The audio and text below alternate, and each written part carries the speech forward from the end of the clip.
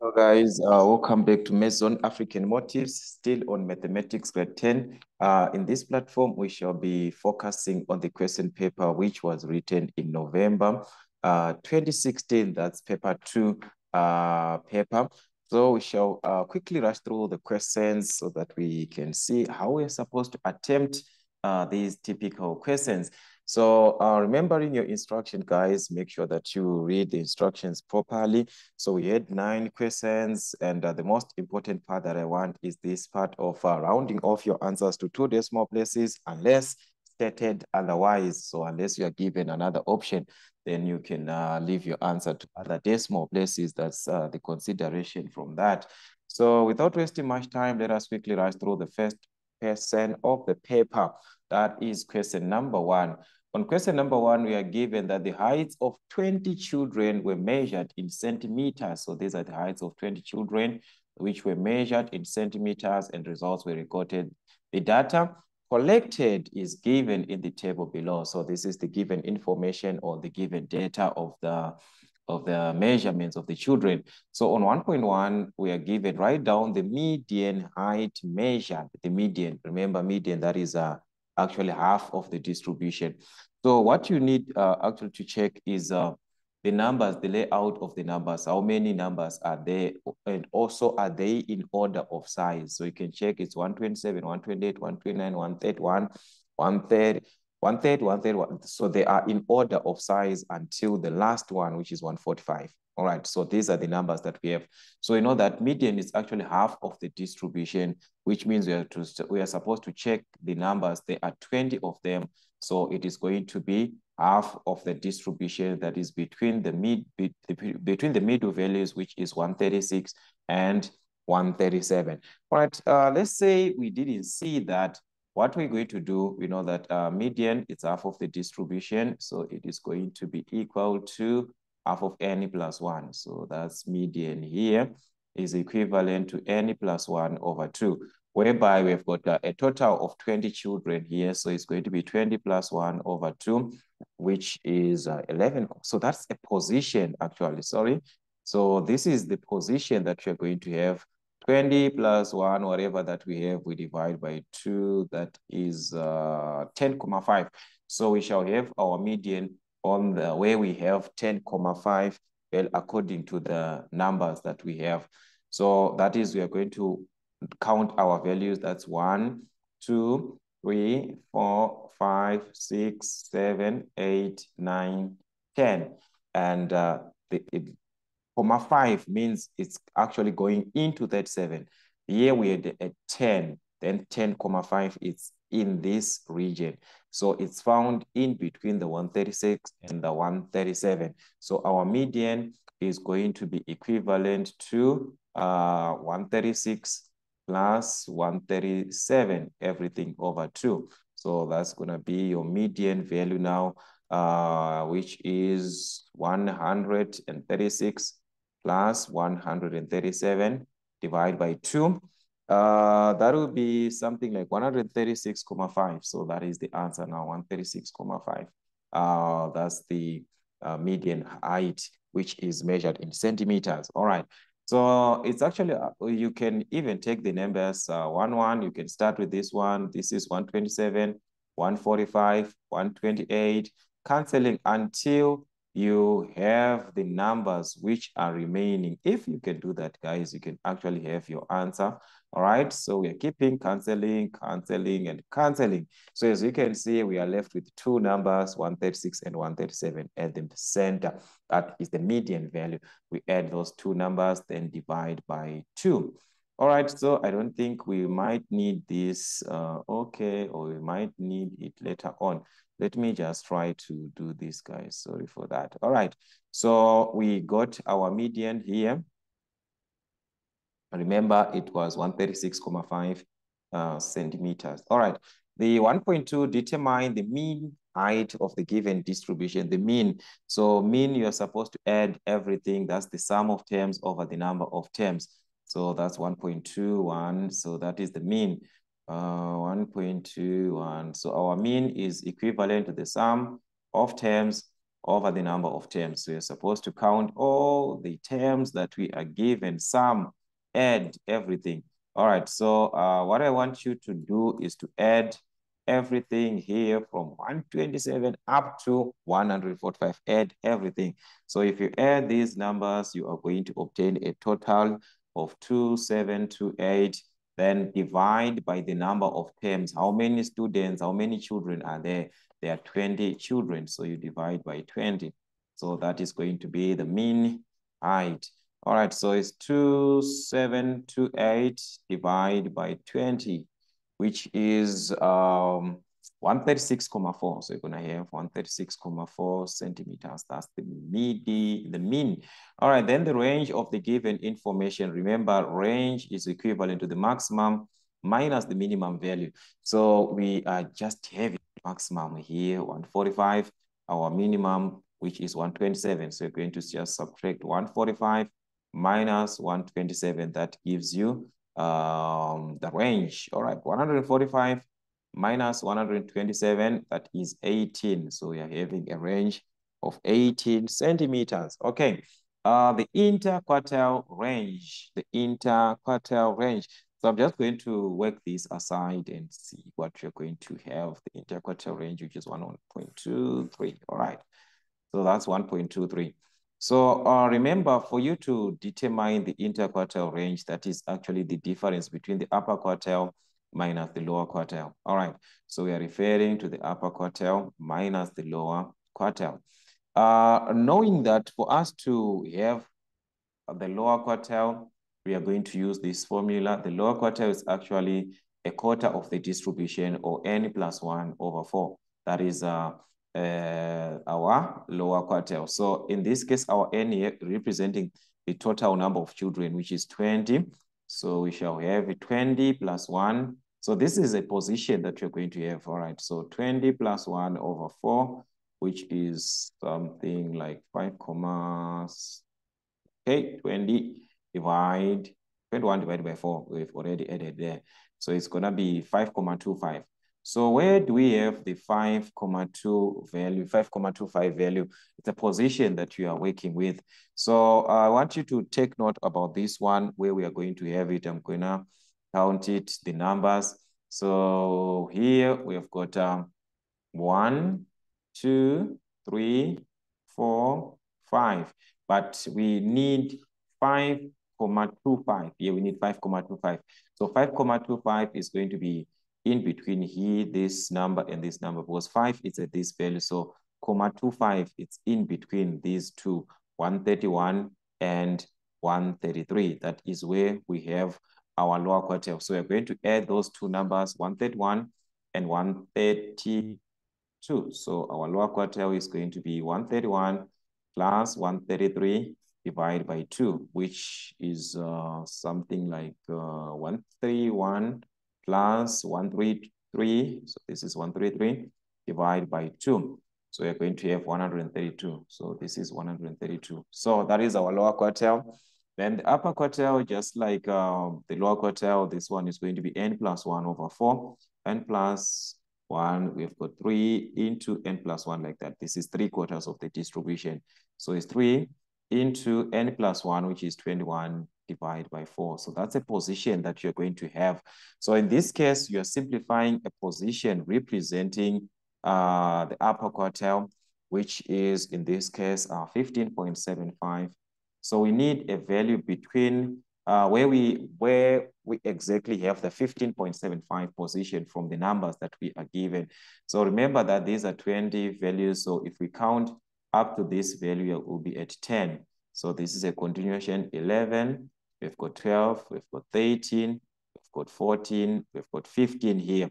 But take note, the value that we need in this case is 15, so it's found between where we've got our 15 and the next value. So in between these two values, that's where we have 15.25. So we're going to add these two values, 141 and 142 divided by 2. So this will be 141. So our lower quartile in actual sense is going to be 141 plus 142 divided by 2. So that's what you're going to have in this case. So this is actually something that you can even check direct from your table, but you can use these formulas if you do not want to go wrong. So this is 141,25,5. All right, so the upper quartile is between is on 141,5. The lower quartile is at 132. So that means the interquartile range, which we said is the maximum, which is the upper quartile, minus the minimum quartile, which is the lower quartile. So you're going to subtract upper quartile of 141,5 minus the lower quartile of 132. So this gives us the interquartile range. All right, sorry for that. So this is like this. We do not need a fraction. I need to just put it this way. So it's 141,5 minus 132. All right, that's 19/2 or 9,5. Okay, so we're gonna have 9,5 centimeters. All right, so that was it. Yeah, I think everything is clear there. All right, then on 1.3, draw a box and whisker diagram to represent the data. All right, we need a box and whisker plot.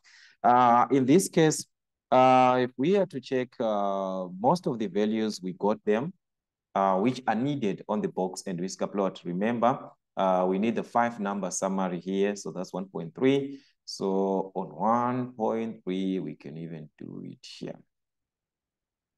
So there are some values that we already have on our 5-number summary. So we know that on our 5-number summary, we are going to need the minimum value. Okay, so you're gonna need the minimum value in this case, of which is already there on our table here. The minimum, that's 127. The least value that we can we have, that is 127. We need Q1, which is the lower quartile. We need the median, which is Q2. We need Q3, which is upper quartile, and we need the maximum value. So these are the ones that we actually need. So in this case, it's like everything is there. Because Q1, we calculated Q1 when we were finding the lower quartile here. This is our lower quartile, which is Q1. All right, then Q3, we calculated it also. And also Q2, that was our median here. We calculated Q2. All right, so we have this value. So Q1, that's 132.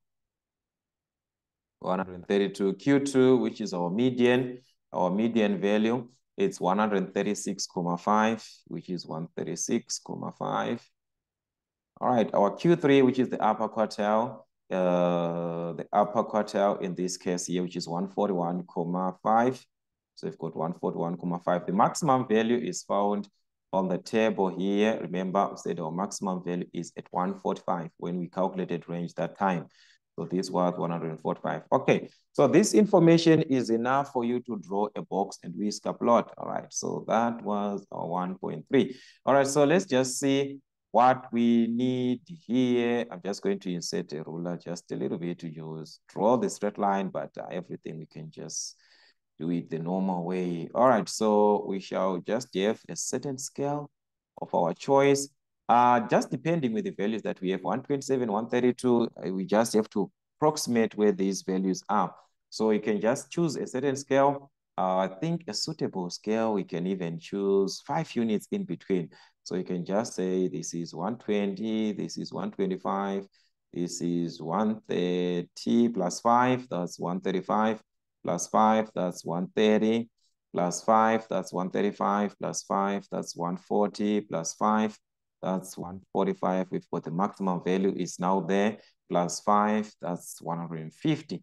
All right, so you just choose, even you can start at 125, just choose values which can accommodate these numbers. We need 127. So remember, the box is consistent with these, that's the one. Then the whiskers is from the minimum and the maximum. So the minimum is at 127, which is an approximation. We can just approximate in between 125 and 130.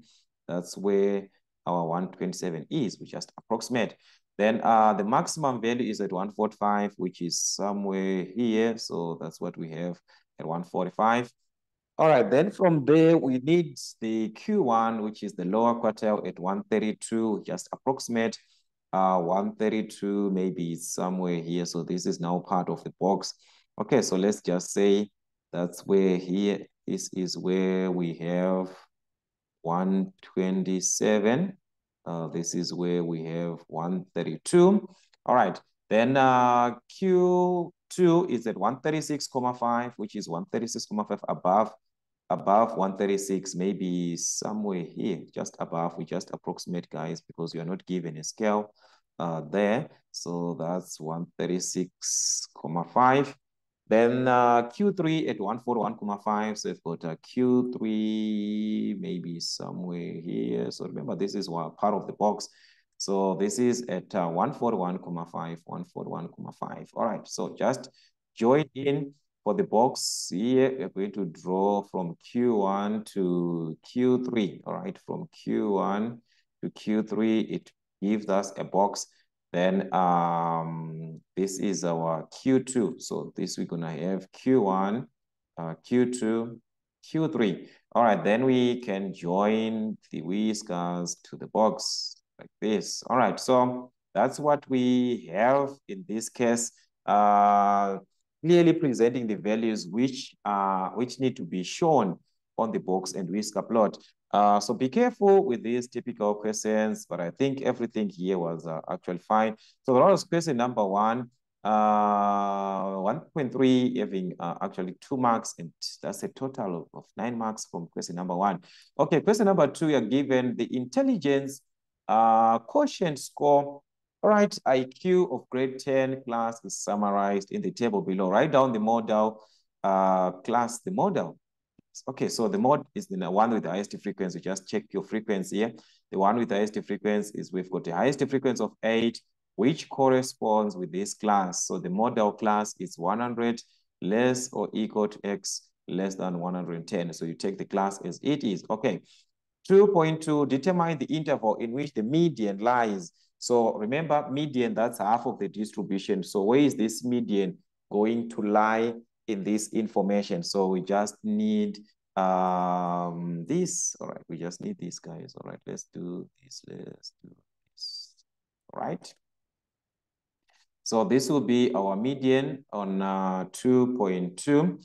Okay, so where is it going to lie? We just have to add the total because we're not given the total there. So let's just find the total. 5 plus 8 plus 7 plus 5 plus 4 plus 2. All right, so we've got a total of 30 in this case. That's the total that we are given, a total of 130. So what we need is to find where exactly does your median lie, which is on 30 divided by 2. That's the 15th value according to the frequency. So we're going to calculate our frequencies up to where we get a 15.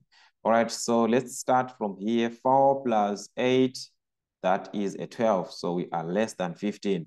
Okay, then 8 plus a 7. All right, let's add and see. 8 plus a 7, that is 15. So 15 is actually found here in this 7. That is where we have our 15. So the answer is going to be the class which corresponds with where we got our 15. So we got our 15 in the class of 110 less or equal to x less than 120. So that's how you take the median. It's half of the distribution. If you're dealing with grouped information like that, you take the value as it is and group information, then you're going to use it as n plus 1 over 2. All right, so that was the answer for the median. On 2.3, estimate the mean IQ score of the scores of the learners. All right, so we need of this class of learners. So what is the mean value? This is a grouped information where we are referring to a class from 90 up to 100. From 100 up to 110. So what do we do to find this mean? All right, so our mean in this case, we are going to work with the class centers or the class midpoints. All right, so that's what you're going to do in this case. So your mean, you are going to find the class midpoints of each class, then you multiply to the corresponding frequency. So what am I simply saying here is that this class here has got a minimum of 90, a maximum of 100.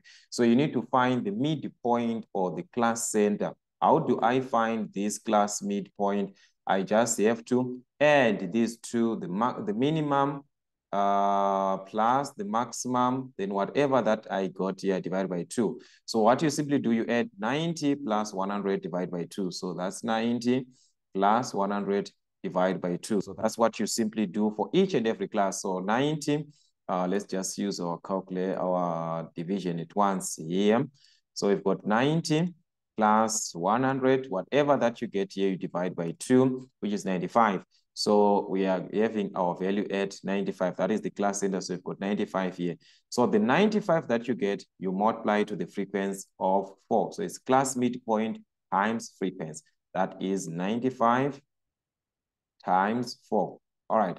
You move on to the second class. You do the same up to the last one. All right. So you're going to add 100 plus 110 divided by 2. Something like that until, guys, the last one. So you're going to find here 105. All right. Here we're going to obtain 115. 120 plus 125. 135. 145. So you add the 2. Divide by 2, add the 2, divide by 2. Those are your class midpoints. Whatever that you get, you multiply to the frequency. So now we've got 105 times 8. So it is going to be 105 times 8. So let's just show this 105 times 8 plus, you move on to the other one from 105, that's 115. So we have got 115 times the corresponding frequency, which is 7. 115 times 7 plus the corresponding 125 times 5 plus the corresponding one, which is 135 times 4, 135 times 4, plus the corresponding one, 145 times 2. All right, so you have taken all the class midpoints with their frequencies. Then we divide by the total frequency. Remember, our total frequency there was a 30. So we're going to divide by 30. All right, so that's what you're going to have.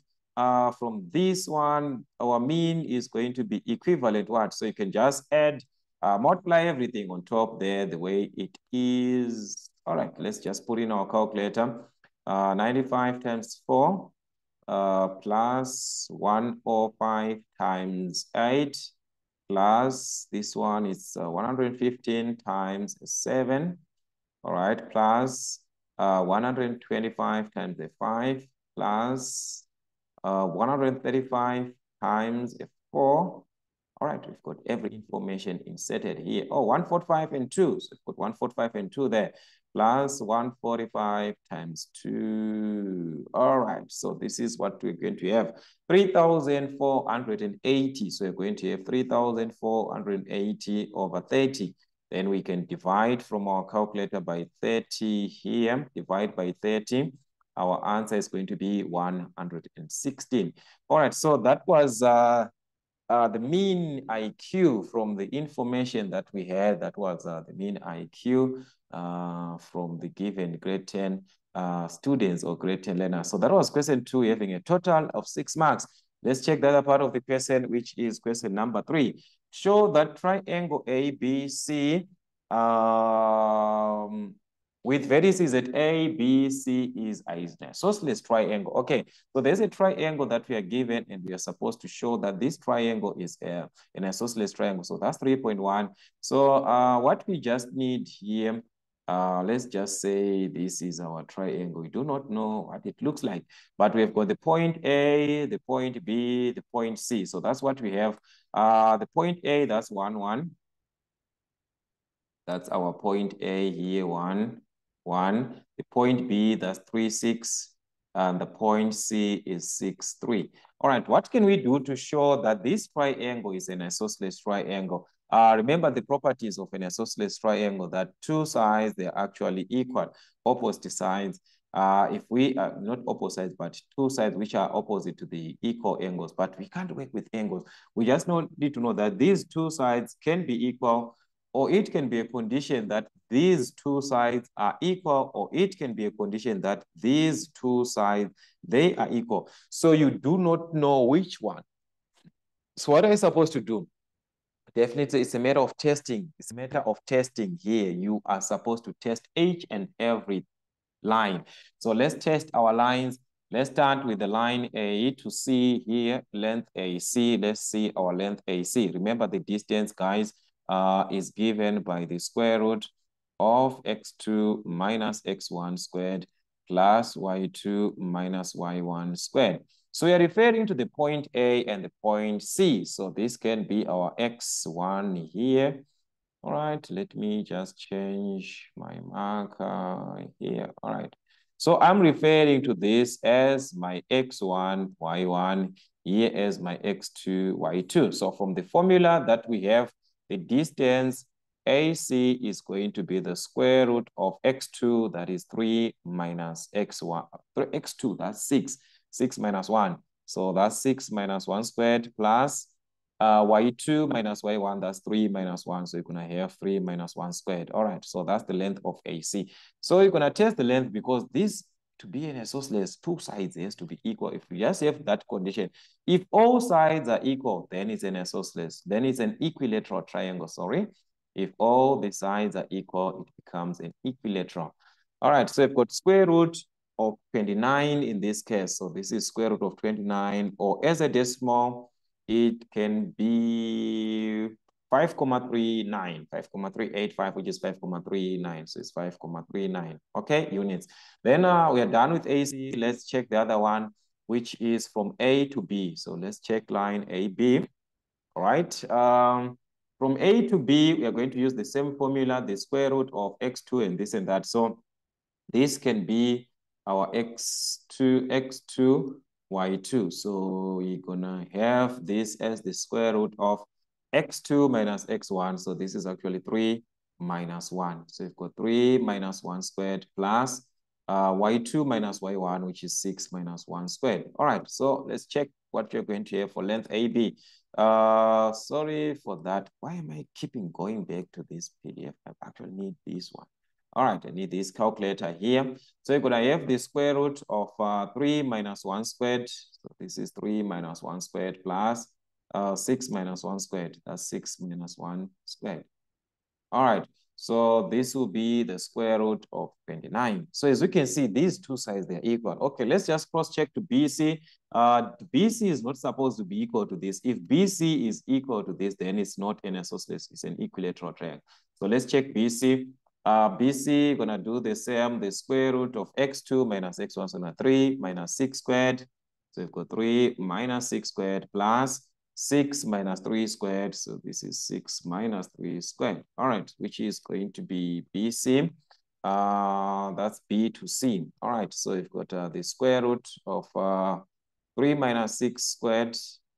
Okay, not 3 plus 6, but 3 minus 6 squared plus another one, which is 6 minus 3 squared. All right, so let's check what we have. 3 square root of 2, which is actually different from the square root of 29. So as you can see, these two sides are equal. Length AC from A to C and from A to B, these two are equal. So that means it's an isosceles triangle. AC is equal to AB. So therefore, triangle ABC is an isosceles triangle.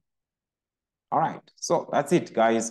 That's it. How to prove an isosceles triangle? If it is a scalene, then all sides are not equal. If it is an equilateral triangle, all sides are equal. That is what you're supposed to do to prove this one. All right, so on 3.2 in the diagram below, ADCB is a kite. All right, so remember a kite, the properties of a kite, that the opposite sides, these sides which adjacent sides, adjacent sides, they're actually equal.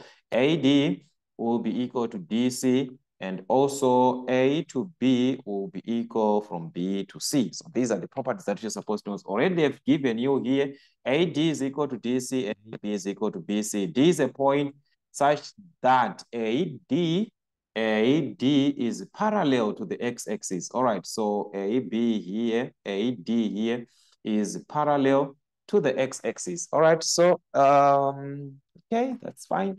So that means this one is actually a horizontal line because the x-axis is a horizontal line. So this is a horizontal line passing at y is equal to 5. If we are to continue here, which means it's going to continue at y is equal to 5. The y value here is 5, so it's the one that you take. Okay, anyways, this is not part of the question now. CD is perpendicular to the x-axis. CD is perpendicular, which means it is at 90 degrees with the x-axis. All right, that's CD. So it means the value of x here is the same value of x that you're going to have direct at point D, but we do not know that. The diagonals, they intersect at P. All right, so P here, that's the point of intersection of the diagonals and this and that. All right, so that's what we had. From the information that we are given, show that the coordinates of point C are 8, 0. Okay, the point C is 8, 0. Show that. Okay, what can we do that the coordinate of point C is 8, 0? All right, that's the question. That's the question. Show that. All right, all right, all right, all right, all right, all right. There are so many ways that we can use, but let's start by this concept here. C is actually in the x-axis. This is where we have our point C here. All right, which lies in the x-axis. All right. Then what do we have from the other points? We are given the distance here, guys. AD is 5 units. All right. AD is 5 units. From A to D here, we've got 5 units. All right. That's what we have. But if we are to cross-check what we have from this point, because we are given this is a straight line AD, which is parallel to the x-axis, and we are given that we've got 5 units. Okay.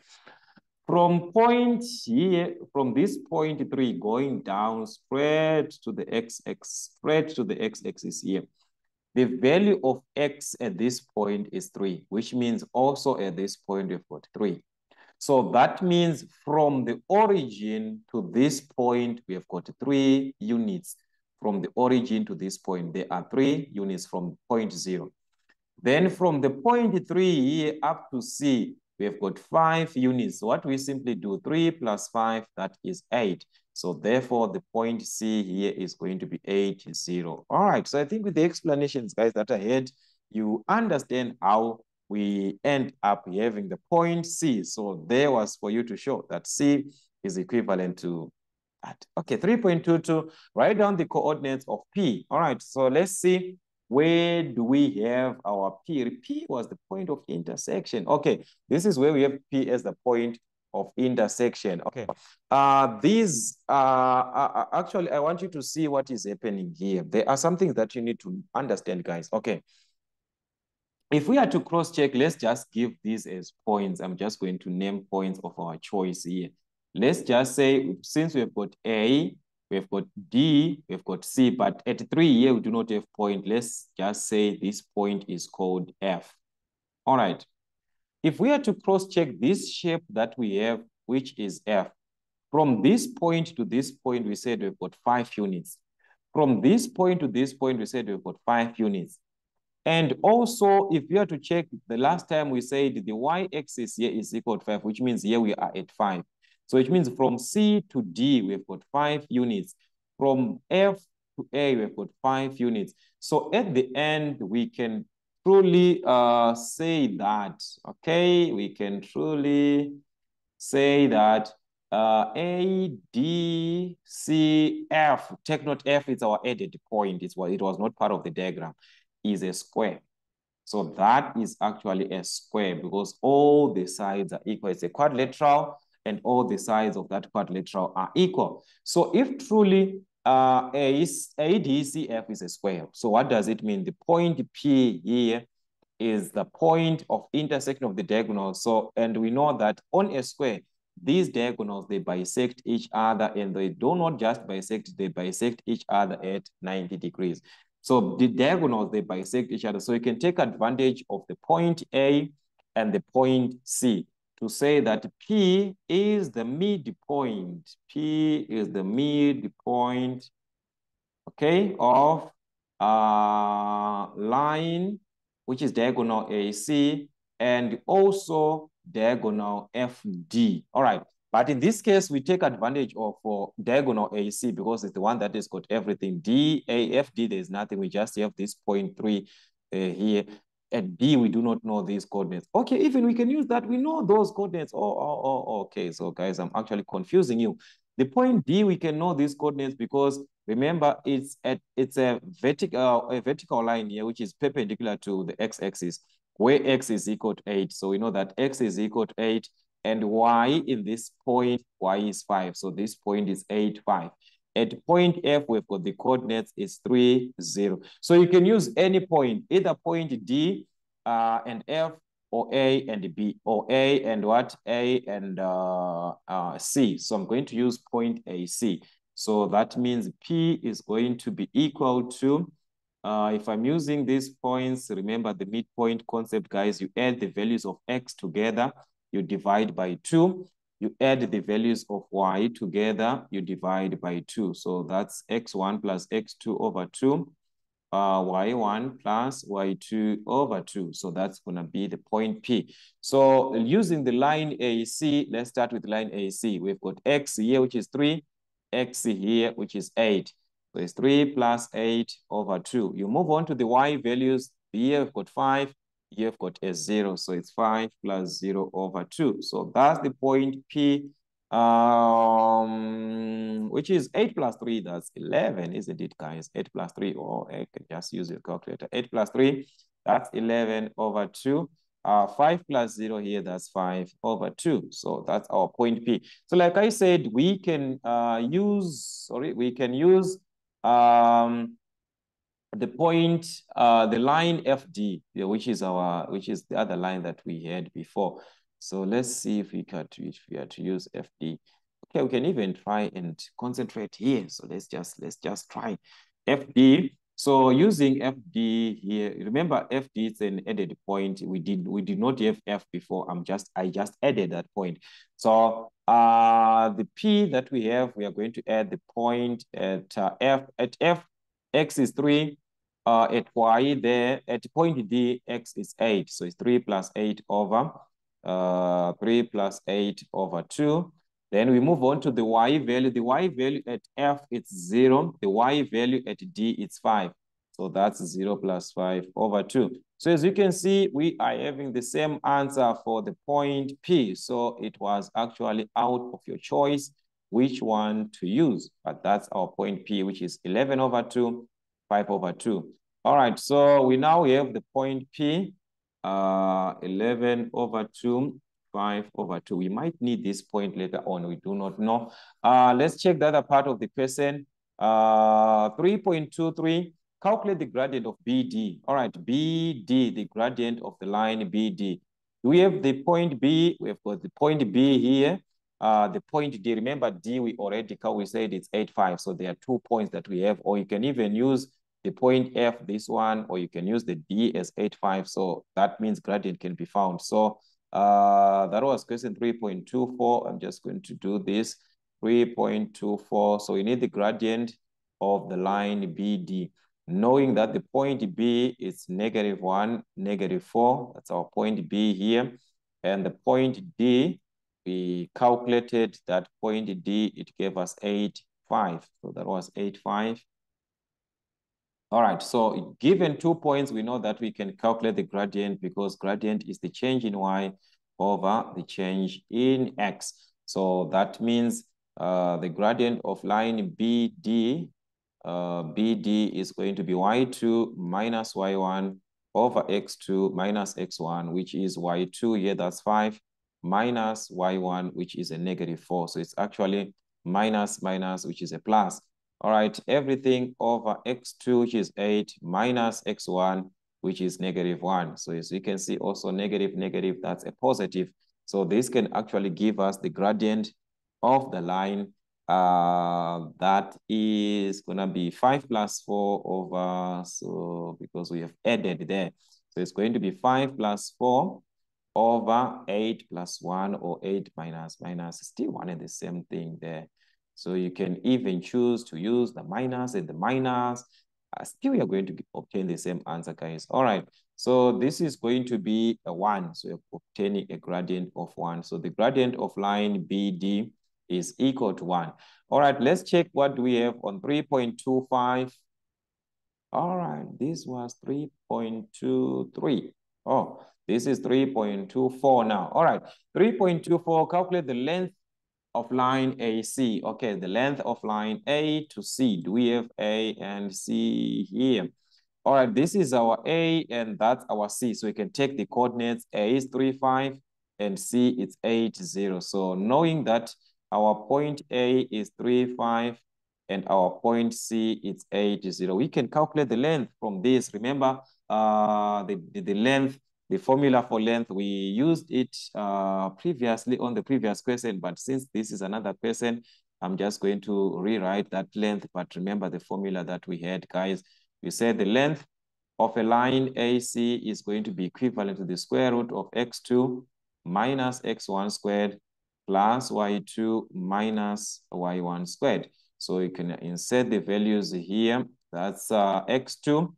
When I have x1, y1, x2, y2. So 8 minus 3. So 8 minus 3 squared plus y, that's 0 minus 5 squared. So you've got 0 minus 5 squared. Or either way, whatever option, guys, you can use this in another way, the values, but you're going to obtain the same answer. Maybe you started with point C. Then you're going to obtain different layout in terms of the points, but the answers, they are going to be the same. All right, so that is plus 0 minus 5 squared. We've got 0 minus 5 squared, which is going to be 5 square root of 2. All right, so that's 5 square root of 2 from your calculator. But let's say you just simplified everything under the square root without this square root. Am I gonna remove this square root? Is it gonna be possible? Because this one is giving us a simplified answer. Let's say, okay, let's say you didn't work with the square root, you worked with, like, we are going to obtain 50. So someone could have written this as the square root of 50 or 5 square root of 2 units. So that's the length of the line AC. All right, then on 3.25, calculate the area of the kite ADCB. All right, we need the area of the kite. What do we have actually for the area of the kite? There are so many formulas that you can use. Let us take back to our kite here. This is our kite, guys. From the area of a kite, we know that it's the half product of the diagonals, half the product of the given diagonals. Or what you can do is to calculate the area of this triangle, PBC, plus the area of this triangle, plus the area of this triangle, plus the area of that triangle. Guys, it's going to be a lot. So for you to avoid that, you simply find half the product of the diagonals. That's the area of a trapezium. That's the area of a kite. I mean, if you're given a kite, which is the same thing as a rhombus, okay, if you're given a rhombus, you simply multiply the product of the diagonals divided by 2. All right, so that's 3.25. So our area in this case is going to be half the product of diagonals.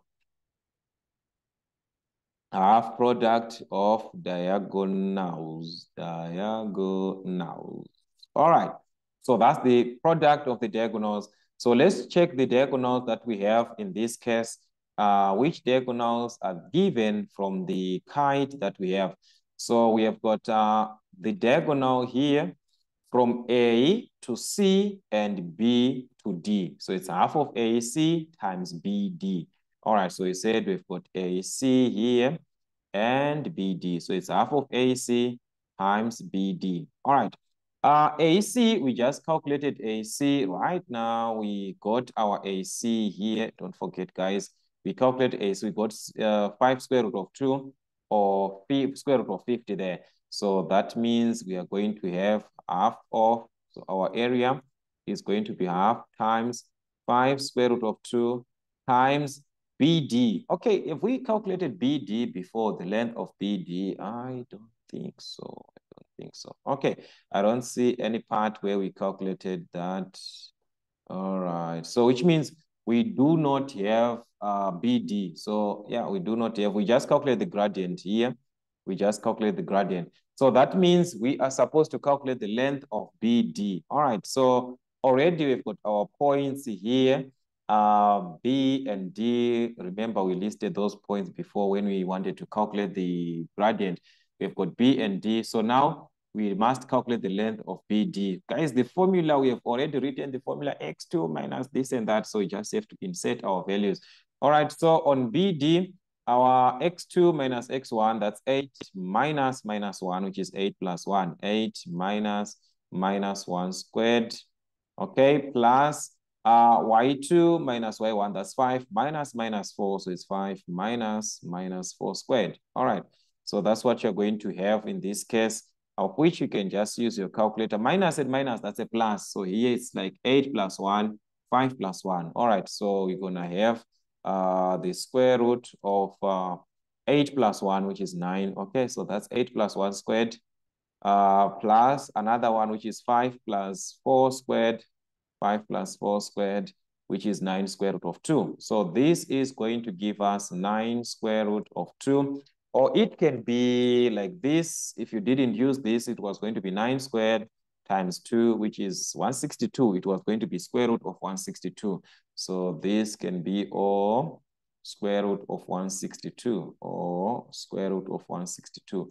So you are going to use square root of 50 times square root of 162, which is the same way as using 5 square root of 2, and this one is 9 square root of 2. So you multiply by 9 square root of 2. That's the area of the kite, guys. Half product of the diagonals, you're done. So it's going to be half the product. Let's see from our calculator, that's half multiply by 5 square root of 2. That's 5 square root of 2. You move aside times 9 square root of 2. So let's see what you're going to have. That's 45 square units. So this is area which is measured in square units or units squared. Some they say units squared, some they say square units. So this was actually the area. Remember, we are not given centimeters or anything. We are given as AD 5 units.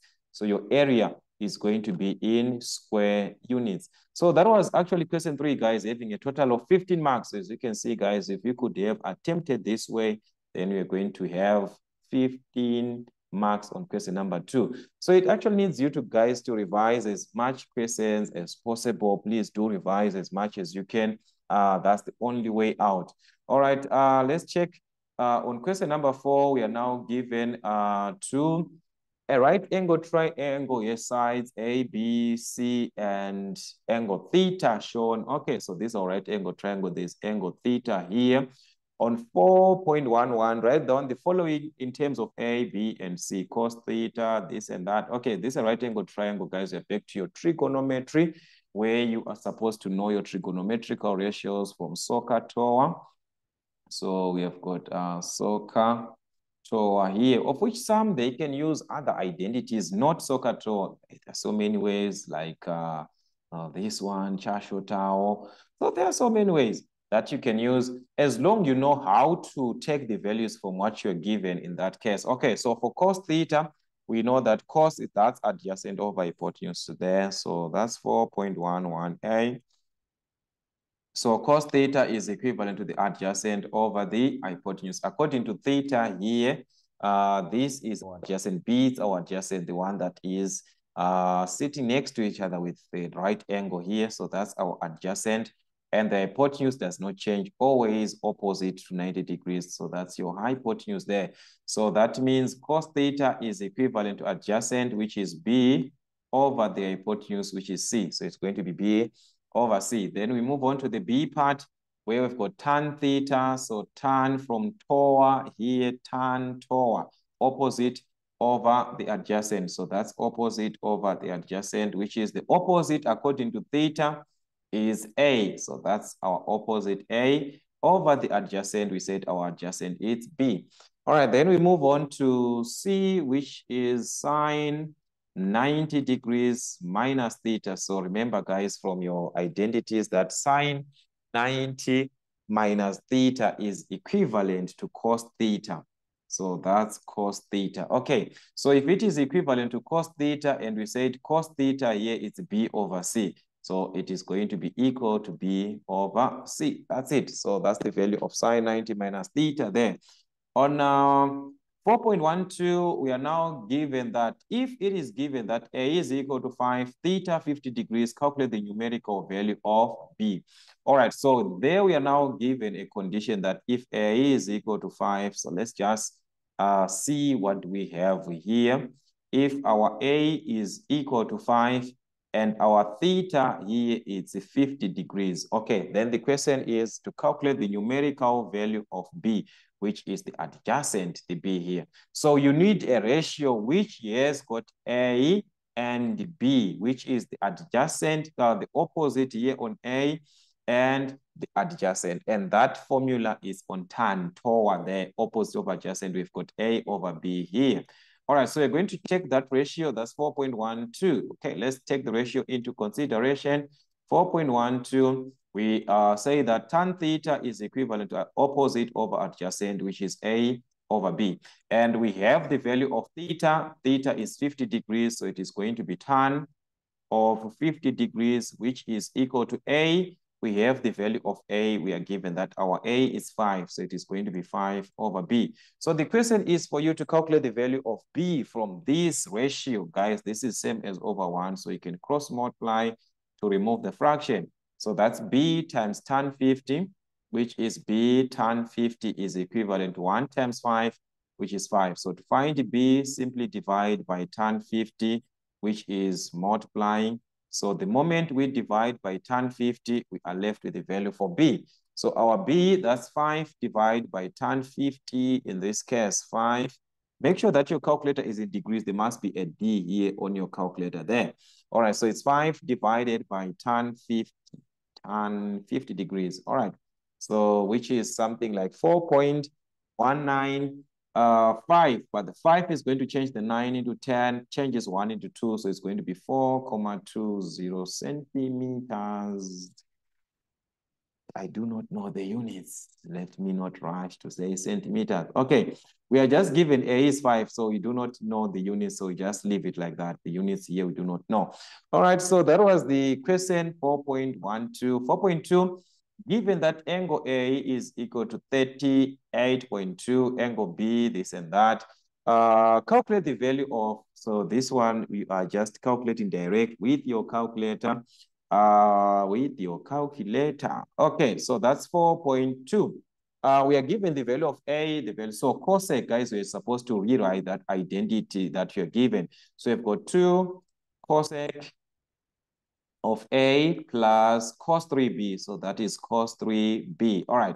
So cosec, remember that cosec is taken from 1 over sine. So this is same as 2 times 1 over sine. All right, so take note, guys. So it's 2 by 1 over sine A. Then whatever that we get here, we add to cos 3B. All right, so we can insert the values, guys, because we have got these values here. A is there, so you're gonna say 2 multiplied by 1 over sine A, which is 38.2 degrees. Whatever that we get here, we add to cos 3B, which is cos 3 times B. So our B is 146. That's 146.4 degrees. Okay, so that was the question that we are given, and we are asked to just simplify that. Okay, so on your calculator, yeah, that's the job, guys, for you now to simplify. From your calculator, what are you going to have? So it's 2 multiplied to 1 over sine. That's a sine here, guys. Sine. Take note, we said sine there. So it's 1 over sine 38.2, 38.2. All right, close the major bracket. Then we move on to plus cos. Okay, so this is cos 3 times, that's 3 times 146. Okay, that's 146.4. 146.4, close that bracket. And we've got your answer, which is 3.421, which is 3.421. Cannot change that. So it's going to be 3.42. All right, so that's the value that you are going to have. On 4.3, simplify fully without the use of a calculator. So there, the calculator is not even required. They said without. Without the use of a calculator, we need to know the value for sine 45 multiplied to tan squared 60 degrees, everything over cos 45 degrees. Okay, so this is one of the nicest questions that you need to know from your special angles of 45 degrees, 60. We know that we've got these 2 most important triangles which contain the special angles. All right, so we've got these two important triangles here. If this is 45 degrees, this is 45 degrees, we know that this is going to be 1 square root of 2. If this is 30 degrees, not 30, but 60 degrees. So it can be 30, it can be 60, guys. Okay.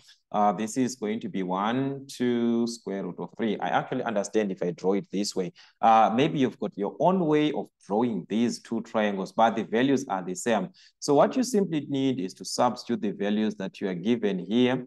That's sine 45. We know that from our SOHCAHTOA here.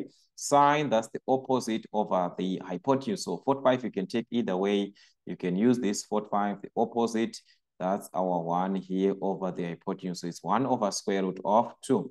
So you're going to have 1 over square root of 2 multiplied to tan squared 60. So tan squared 60 is the same way as writing it as, okay, it's the same as writing as tan 60 squared like this. Okay, so that's your tan squared 60, is tan 60 squared, of which tan, that's opposite over adjacent. So according to 60 here, the opposite is the square root of 3, the adjacent, that's our 1. So we've got square root of 3 over 1, so it's adjacent, opposite of adjacent, which is a square root of 3 over 1. So it is going to be square root of 3 over 1 squared. Of which square root of 3 is just square root of 3, guys. Okay, everything over cos 45. But remember that cos 45 and sine 45, they are equal. So we are just take the same value, which is 1 over square root of 2. Or you can even simplify from your calculator cos adjacent over hypotenuse. That's the adjacent here, which is 1 over the hypotenuse, which is square root of 2. So as we can see that these two are the same, they can cancel out. So you are just left with the square root of 3 squared, of which square root of 3 squared is equal to 3. Or you can use your calculator. But from your laws of states, guys, you must know that square root of 3, when it is being squared, it gives you a 3. It's give you that number that you're given there. All right, so it's like square root of A times square root of A, it gives you A. So that's the concept that you can also use in short. All right, so that was the question then. So actually had 4 marks. And on question 4.4, we are now given, okay, let me just remove some of these. They are not even necessary, okay? On question 4.4, we are given that 5 cos theta minus 3 is equal to 0. Solve. Okay, so you're asked to solve if alpha plus beta is equal to 90 degrees, alpha plus beta is 90 and alpha is less than, calculate the value of cot alpha. All right.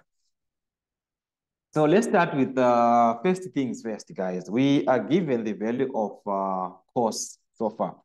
And we are given that this is in between, okay, let's just see if this, are we gonna win? Okay, let me just present this way. Okay, 5.4.4. I'm just going to use this concept, this easier. I actually understand the quadrants. They're very, very much easier to work with. But having a diagram in that quadrant is the most important thing. So you're given that 5 cos beta is minus 3 is equal to 0. So the first thing that we need is to have the ratio for cos beta here. All right, so from 5 cos beta, we can transpose the negative 3 to the other side of the equation. So it's going to be a positive 3. So if we divide by 5, we can note that cos beta is equivalent to 3 over 5. All right. So if cos beta is equivalent to 3 over 5, and we know that for cos from our SOHCAHTOA, cos, that's adjacent over the hypotenuse. So this is the ratio for adjacent over hypotenuse, which lies in the first quadrant from 0 to 90 degrees. Take note, we are given from 0 to 90 degrees, our beta. So that's in the first quadrant. So in the first quadrant, we can have our triangle like this in the first quadrant. All right, this is what you're going to have. And this is where we have our beta here. All right. And we are given this consideration that alpha, okay, let's focus with the beta first. Okay, so according to this cos that we see here, it's adjacent over hypotenuse, which is according to this beta, our adjacent is going to be this side. So this is our adjacent and this is the hypotenuse. So this is where we have the adjacent here, adjacent, okay? which is 3. This is 3 over 5. Okay, so this is going to be 3. This is going to be 5. All right.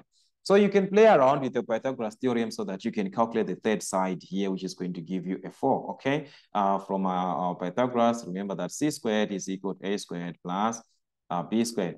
So we were already given here, this was the hypotenuse square that we have, which is 5. So 5 squared is equal to the shorter side, which is 3 squared plus b squared. So you can calculate the other side, which is b. 5 squared, that is 25. Minus, if you transpose 3 squared to this side by 3 squared, that is 9, which is equal to b squared. So 25 minus 9, that's 16. So b squared is equal to 16. You can find the square root of both sides, which means b is plus or minus 4. So our b is going to be 4. So this side, if you are to calculate it, it was going to give you a 4 from the Pythagoras theorem. Okay, so these are some of the things that you might not be told to do, but you are supposed to know them or to apply them. Okay, anyways, the question is, if alpha plus beta is equal to 90 degrees, let's start with this, and our alpha is less than 90 degrees from 0 to 9, it's actually less. So it means this is where your alpha is going to be, guys. This is a right angle triangle where this is your beta here. So definitely your alpha is going to be at this point. Remember, if you are given a right, let me take you back to a right angle, the way that you are used. If this is a 90 degrees like this, if this angle here is 40 degrees, okay, this angle will be 50 degrees. So that 40 plus 50, that's 90, plus 9, which is 180. The same thing that you see here from these two triangles, guys. We say this is 90, this is 60, this is 30 from those special angles. These two angles, if you add them, they give you 90 degrees. So that is what the question is actually referring to, that these two angles, which is alpha and the beta, they must give you 90. So definitely alpha has to be here and beta there. So the question now is to find the value of cot alpha. That was the question, find the value of cot alpha. All right, so where are we going to have cot alpha? Remember that cot, that is cot, not cos. Okay, so this is cot alpha. So cot alpha, remember cot is 1 over tan, it's going to be 1 over tan alpha, okay? And we know that from our tan TOA, okay, that's tan TOA, opposite over the adjacent. So we've got, according to alpha, not according to beta, but according to this alpha here, our opposite is 3. This is our opposite here, which is 3. And the adjacent, according to this alpha, that's the adjacent, which is 4. This angle in 90 degrees, they are adjacent to each other. All right, so that means we are going to use that ratio, so which means we are going to obtain 1 over, remember we said tan alpha, it's opposite over adjacent. So it's going to be 1 over the opposite, which is 3, over the adjacent. Okay, let me just maintain the one that I had. So it's 3 over the adjacent, which is 4. So 1 divided by 3 over 4, that's actually equivalent to cot alpha, which is 4 over 3. That's the inverse of that number. Or we can just divide from our calculator, 1 divided by 3 over 4. That simply means the inverse, guys. Please know this concept. Okay, so that's 4 over 3. There can be so many ways that you can actually apply or use. Yeah, so many ways. Let me know if you had any other way, maybe even applying identities. Some they can even end up using identities. Let me know, guys, so that it can actually help others as we are revising as much questions at Maison African Motives. Okay, on question number 5, we are given in the sketch below triangle MNP. All right, we are given triangle MNP. Here is right angled at N. All right, the whole triangle, the bigger triangle MNP. Okay, it's right angled here at N. Okay, we can see the right angle at N there. Then MN 15 units. A is the midpoint. Okay, A here is the midpoint of PN. That's why we are given this distance equal from N to A and from A to P. These two are equal. And we've got an angle of 21 degrees here, which is AMN, this angle at A here. All right, so okay, that was the triangle. So the first question is to calculate AN. That's 3 marks for that, to calculate AN. Okay, let's see. What do we have? From A to N, we are now back to our identities. Now it's an application of identities, guys. Okay, so from your identities, we can even try and work it aside here. That's 5.11. Okay, so you're gonna have 5.11. We need to calculate AN. All right, so from our ratios, trigonometrical ratios, we can see that according to the angle that we have, because we are given a right angle triangle here, according to this angle of 21, AN is the opposite. It faces this side, so we've got an opposite here. And MN, the one that we are given, that's our adjacent, it's adjacent to each other. Then AM, that's the hypotenuse. Okay, as we are focusing on AN, so which ratio actually uses opposite and adjacent at the same time? This is the question that you're supposed to ask yourself. There is only one ratio which has got the opposite and adjacent at the same time from your SOHCAHTOA. Which one is that one? All right, so let's list them down and see what you're going to have. So opposite and adjacent is only found on tan here. That's where we have the opposite over the adjacent. So we can write our ratio as the tan of theta is equivalent to the opposite over the adjacent. So if it is opposite over adjacent, therefore let's substitute what we have.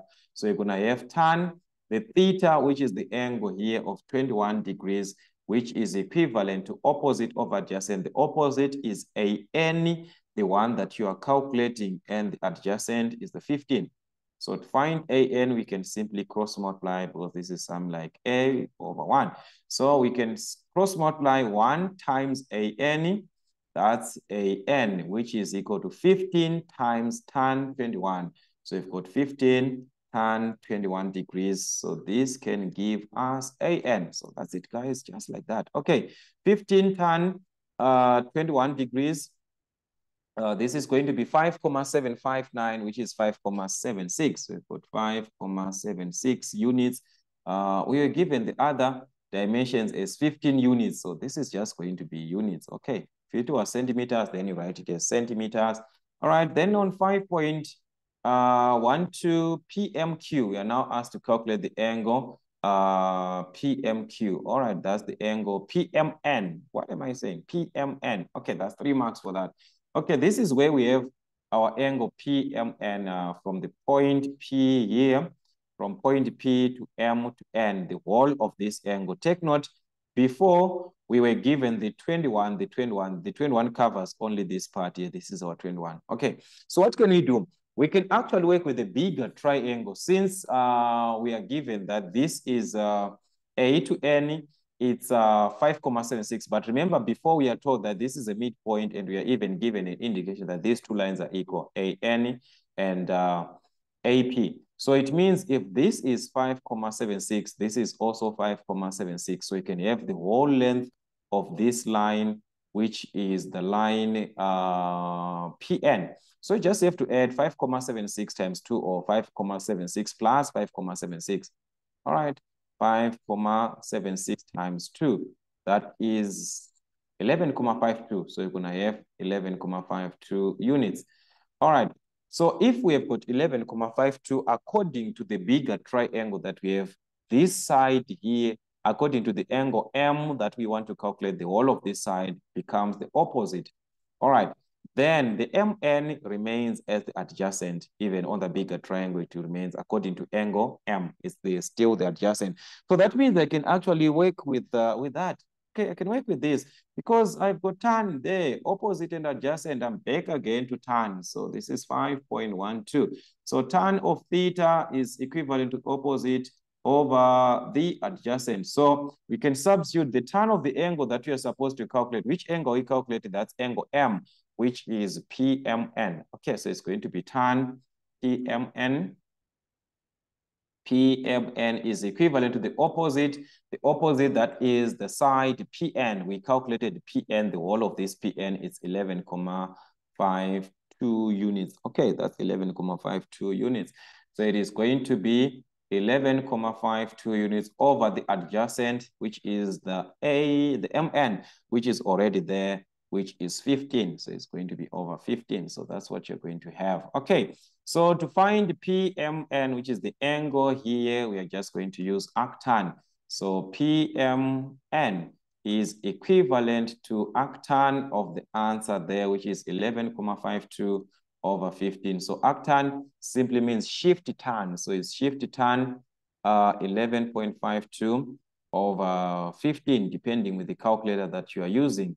All right, so make sure that your calculator also is in degrees, okay? So there must be a D here. So this is 37,52, which is, yes, 37,52 degrees. 37,52 degrees. Okay, so that's the angle PMN, one that you're given to find or to calculate from this question. We can check here. There is another part which is calculate or find the value of MP. Okay, where do we have MP? Sorry for that. All right, so we need MP here. That's from M to P. There can be so many ways. MP, that's this one, from M here to P. Okay, yeah. From M to P, this is the length. So there can be so many ways because remember, we have the side PM, PN, MN. So you can actually use Pythagoras theorem because this is a right angle triangle. Okay, so you can use Pythagoras theorem. Yes, there are so many. This one, you can use it. The ratios, any applicable ratio, as long it is fine, you can use that. So MP can be given as the square root of, since it is the hypotenuse, so it's the square root of MN squared. So it is going to be the square root of MN squared plus the other side, which is NP squared or PN squared. All right, so that's what you're going to have. So that's our MP, which is going to be the square root of, if we are to check MN, here that's 15. So it's going to be 15 squared plus PN squared. Remember, we calculated PN here, the whole of this PN, we said it's 11,52, the whole of this length. So it's going to be 11,52 squared. All right, so that's the length, 11,52 squared from your Pythagoras theorem. So like I said, there can be so many ways. Okay, an applicable manner or applicable way of doing this, guys, is can be marked.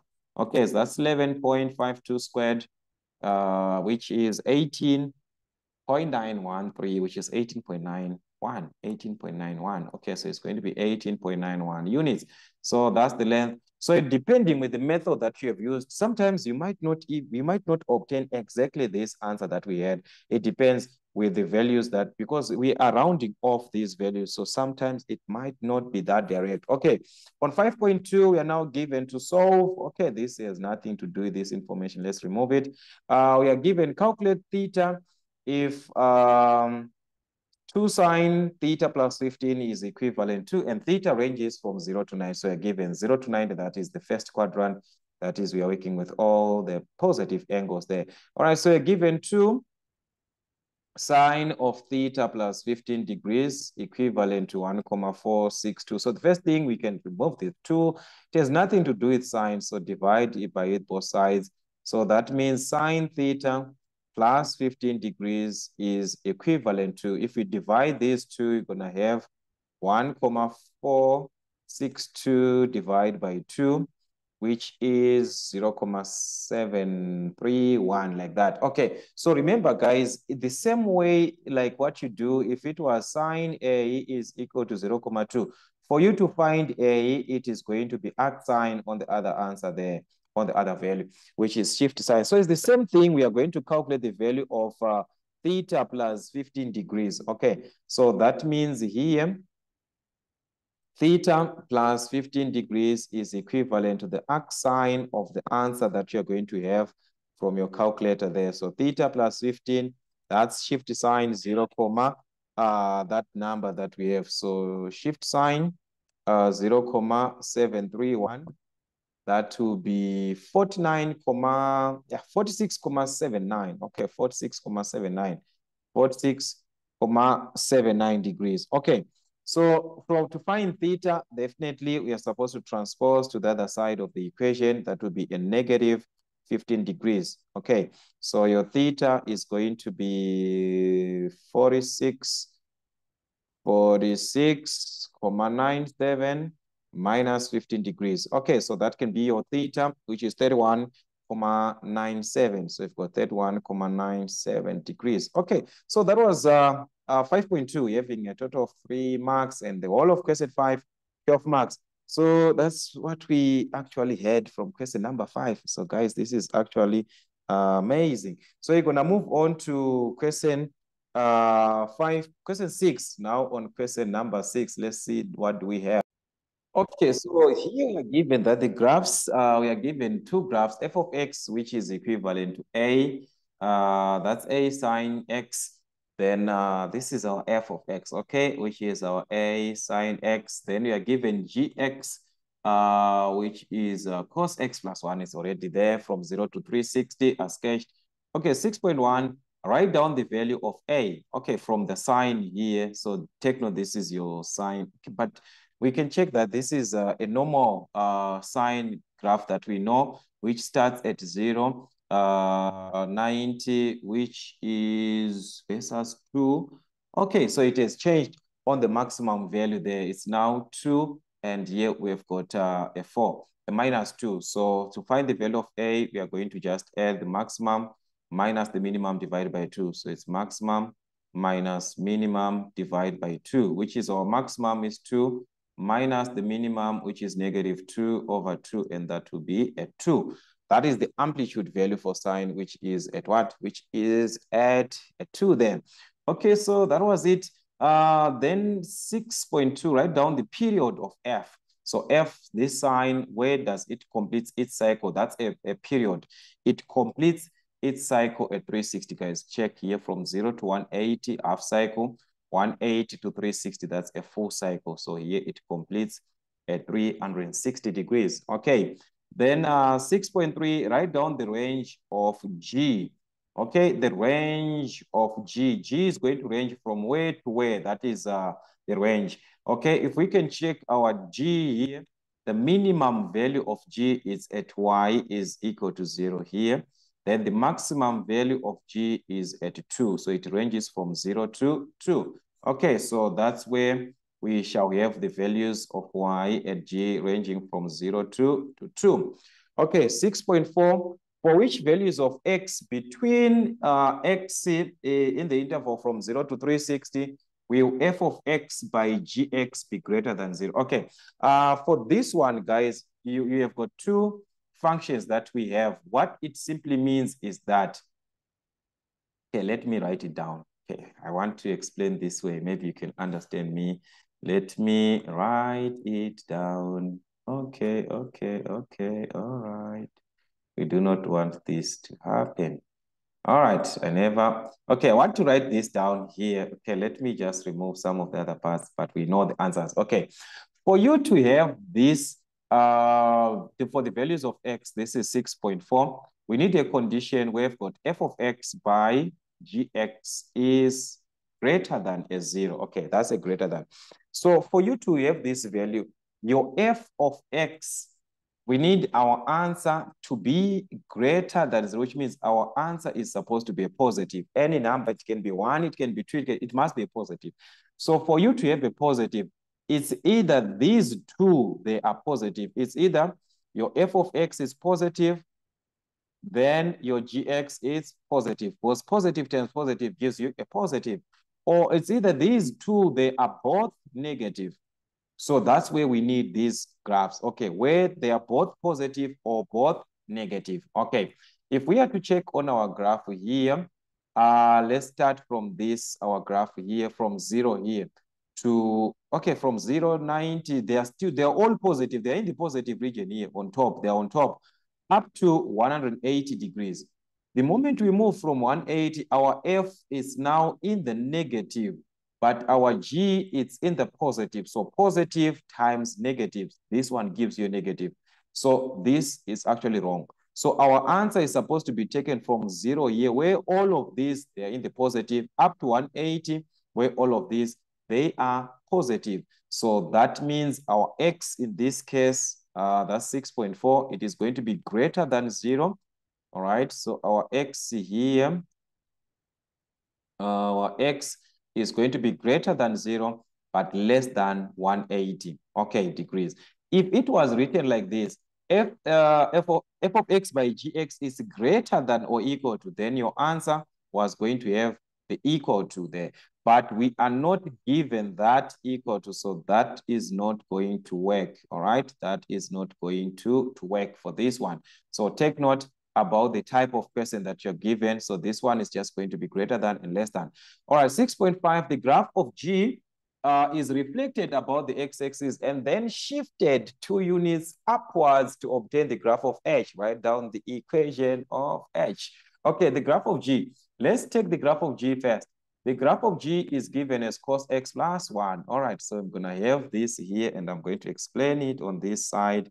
All right, so that was our gx first in the original place, which was given as cos x plus 1. All right. Let's start with the reflection part. If it is reflected in the x-axis, I always say this, you multiply the function by a negative. If it is gx, then it's negative gx. That's a reflection in the x-axis. So that means your hx is going to be first multiplying gx, okay, by a negative. That is a reflection, okay? After that, this graph is then shifted 2 units upwards. Remember, if you are shifting up or down, you apply to that way because you are affecting the values of y there. So up, you add, down, you subtract. This is down, you subtract. All right. So in this case, it moved 2 units up. So we are going to add 2 to this value. So that is the consideration. Okay, so let's find our hx. So hx is equivalent to negative times gx. This is your gx here, which is cos x plus 1. So you're going to multiply cos of x plus 1. Whatever that you get, you're going to add a 2. All right, so that means your hx is going to be negative times cos. That's negative cos x, negative times 1, which is negative 1 plus 2. All right, so it affects the values of y, the 2 only, it affects the value of y. So hx is going to be equivalent to negative cos x, negative 1 plus 2, that's a positive 1. So that is what you're going to have as the final answer. Okay, let me know, guys, if you had any other way that you used to find or to determine the same answer, just like the one that you're having. So that was question 6. Having a total of 8 marks, all of question 6. All right, so we're gonna move on to question number 7. Let's see what we were given. Okay. On question number 7, we are given the diagram below represents the cross-section of peaks of Table Mountains. Okay, so these are peaks of Table Mountain.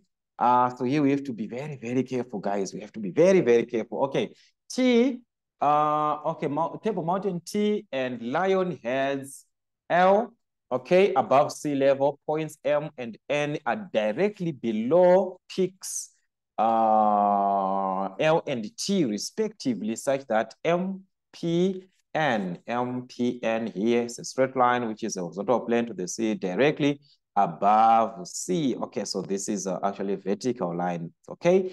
Then MN is 3,100 meters from MA to N, okay? Then we are given the angle of elevation of L from N, okay?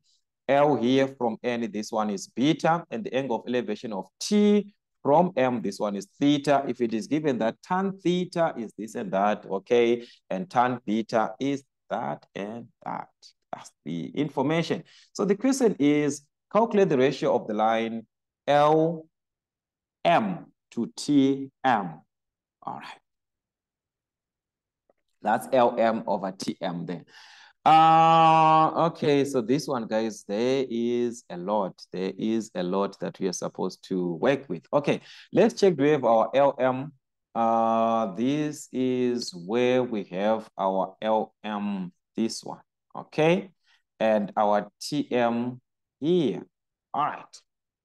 So from the information that we have so far, guys, we have got limited information. We are only given the ratios and the distance of the 3,100 meters. Okay, let's work with these ratios that we are given. We need the ratio. Okay, so let's take 7.11. Okay, 7.1. I'm just going to take this way. Let's start with the given ratios. We are given LM as to LT, as to TN, LM S to Tn. All right. Just the letters, the way they are, is confusing. Anyways, what you're going to see is that we are given the ratios. Let's start with this because that's what you only have for the meantime. We are given that tan theta is 0.35. That's tan of this theta here. And we know that tan from our soccer tower, that's tower there, which is opposite over the adjacent. So tan theta, we are referring to the opposite here. This is the opposite. According to theta, the opposite is Tn, that's the opposite, and the adjacent, that's the Mn here, that's the adjacent, okay? That's our adjacent according to theta. Okay, so that means we can write something about this here. Tan theta, the tan theta is equivalent to opposite over adjacent, and we are referring to tan theta equal to 0.35, 0.35. Okay, so I'm gonna take this as 0.35 because we have the value for tan theta, that's 0.35 is equal to the opposite. The opposite is Tn. Okay, so for the meantime, just write it as Tn over the corresponding side here, which is Mn. So the corresponding side, it's Mn. Okay, so let's just write it as Mn. That's Mn in this case. Okay. I want you to see something here. There is Mn. Okay, let's ignore this one. Okay, but you understand me? You understand me definitely. You must do that. Okay, then we move on to tan beta. There is a ratio for tan beta there, which is 0.21, and still tan is opposite of adjacent. So that means 0.21 is equal. What is the opposite according to tan beta? This is your beta here, and this is the opposite side. And the adjacent is still Mn. So it's opposite, which is Lm. Okay, so it's going to be Lm. Let me write it here. Lm like this over the same side, which is Mn, which is the adjacent. Yes, we've got the value for Mn. We know that Mn is equivalent to 3,100 meters. You can even write it down. But what I wanted you to see actually is that these two, they are the same. Mn here, Mn here. So can we just write Mn in terms of Tn? That's it. Then we equate those ones. We can do that, then we are done. Because we need to know with the ratio of Lm S to Tn, and we've got Tn here, Lm, Mn and Mn, they are equal. So let's just find Mn, since Mn and Mn, they are equal. So solve for Mn or make Nn the subject. Make Mn the subject or solve for Mn. Okay, I'm just gonna say solve for Mn. Okay, by solving for Mn, there's a miracle that is going to happen there. If we are to cross multiply, I want you to see we're going to have 0.35 Mn, which is equal to Tn. You can use that one as 3,100, it's fine.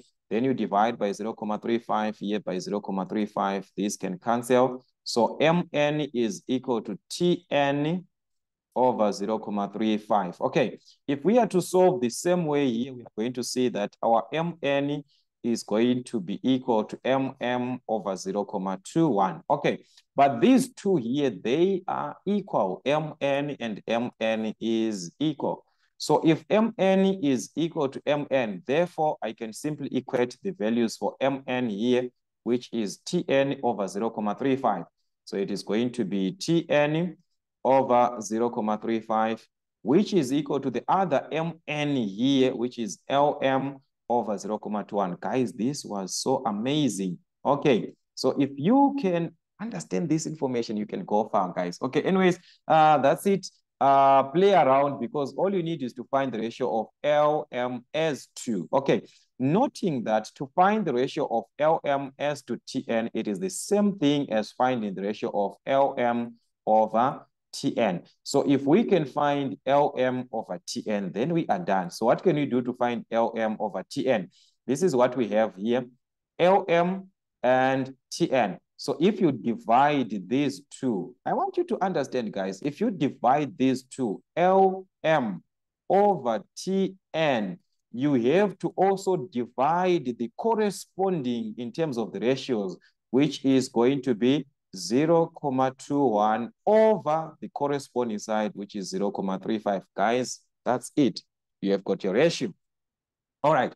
Or you can write it direct. If you can write it as LM as to Tn like this, then you take LM 0,21 as to 0,35. That's it. But you can reduce, it's a ratio, guys. It can be reduced. Okay, 0,21 over this, if you are to reduce this, is same as 0,21 over 0,35. That's something like 3 over 5. So this is equivalent to 3 over 5.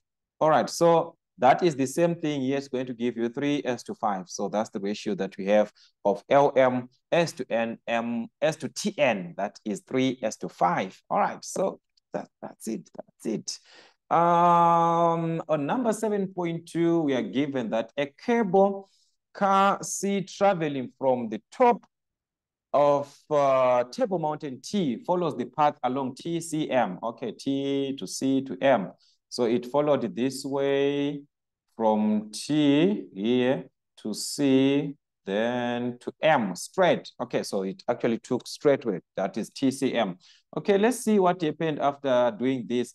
Then on 7.21, they are asking us to calculate the angle formed MTN between the cable and the vertical height TN. Okay, there's an angle which was formed, MTN, is that so? Okay, let's check. M to TN. Okay, so you've got this MTN here. All right, so the question is for us to calculate this angle here. All right, so let's just say this angle is actually alpha like that. Okay, this is, we are given that these two lines is actually an angle of elevation. So the angle at N here is at 90 degrees, all right? So for us to find the angle alpha here, which is at T, we simply have to subtract these two angles from 180, or you find one, then you subtract both these two angles, alpha and theta, they must add up to 90 degrees. I think I talked about that thing earlier on. So there were so many ways to have that. Okay, so 7.21, the angle MTN is just going to be 180 degrees minus the angles inside this triangle, which is angle N of 90 degrees and angle M, which is theta degrees. Okay, so it's going to be 90 plus theta.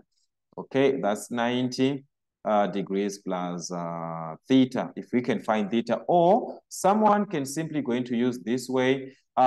Since I said these two angles, they must add up to 180.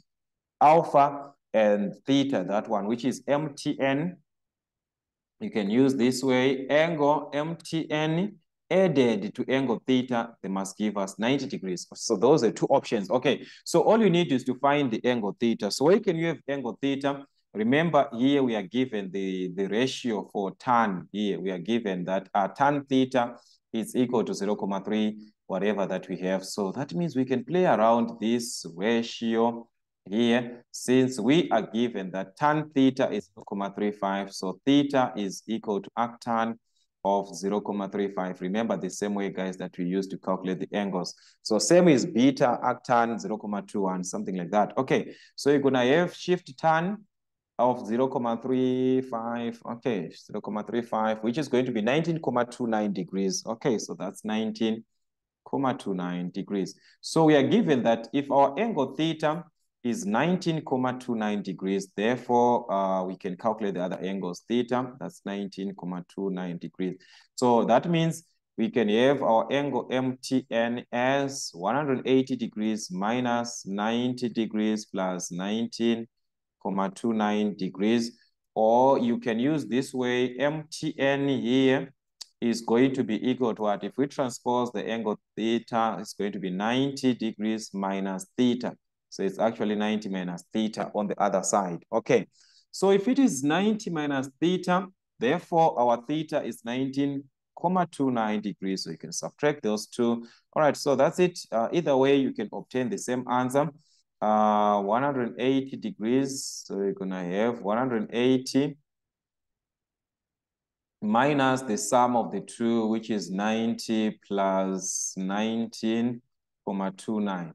All right, so that will be 70,71 degrees. Okay, so this is going to be 70,71 degrees, which is the same thing that you're going to obtain here, 70,71 degrees. So that's our angle, MTN.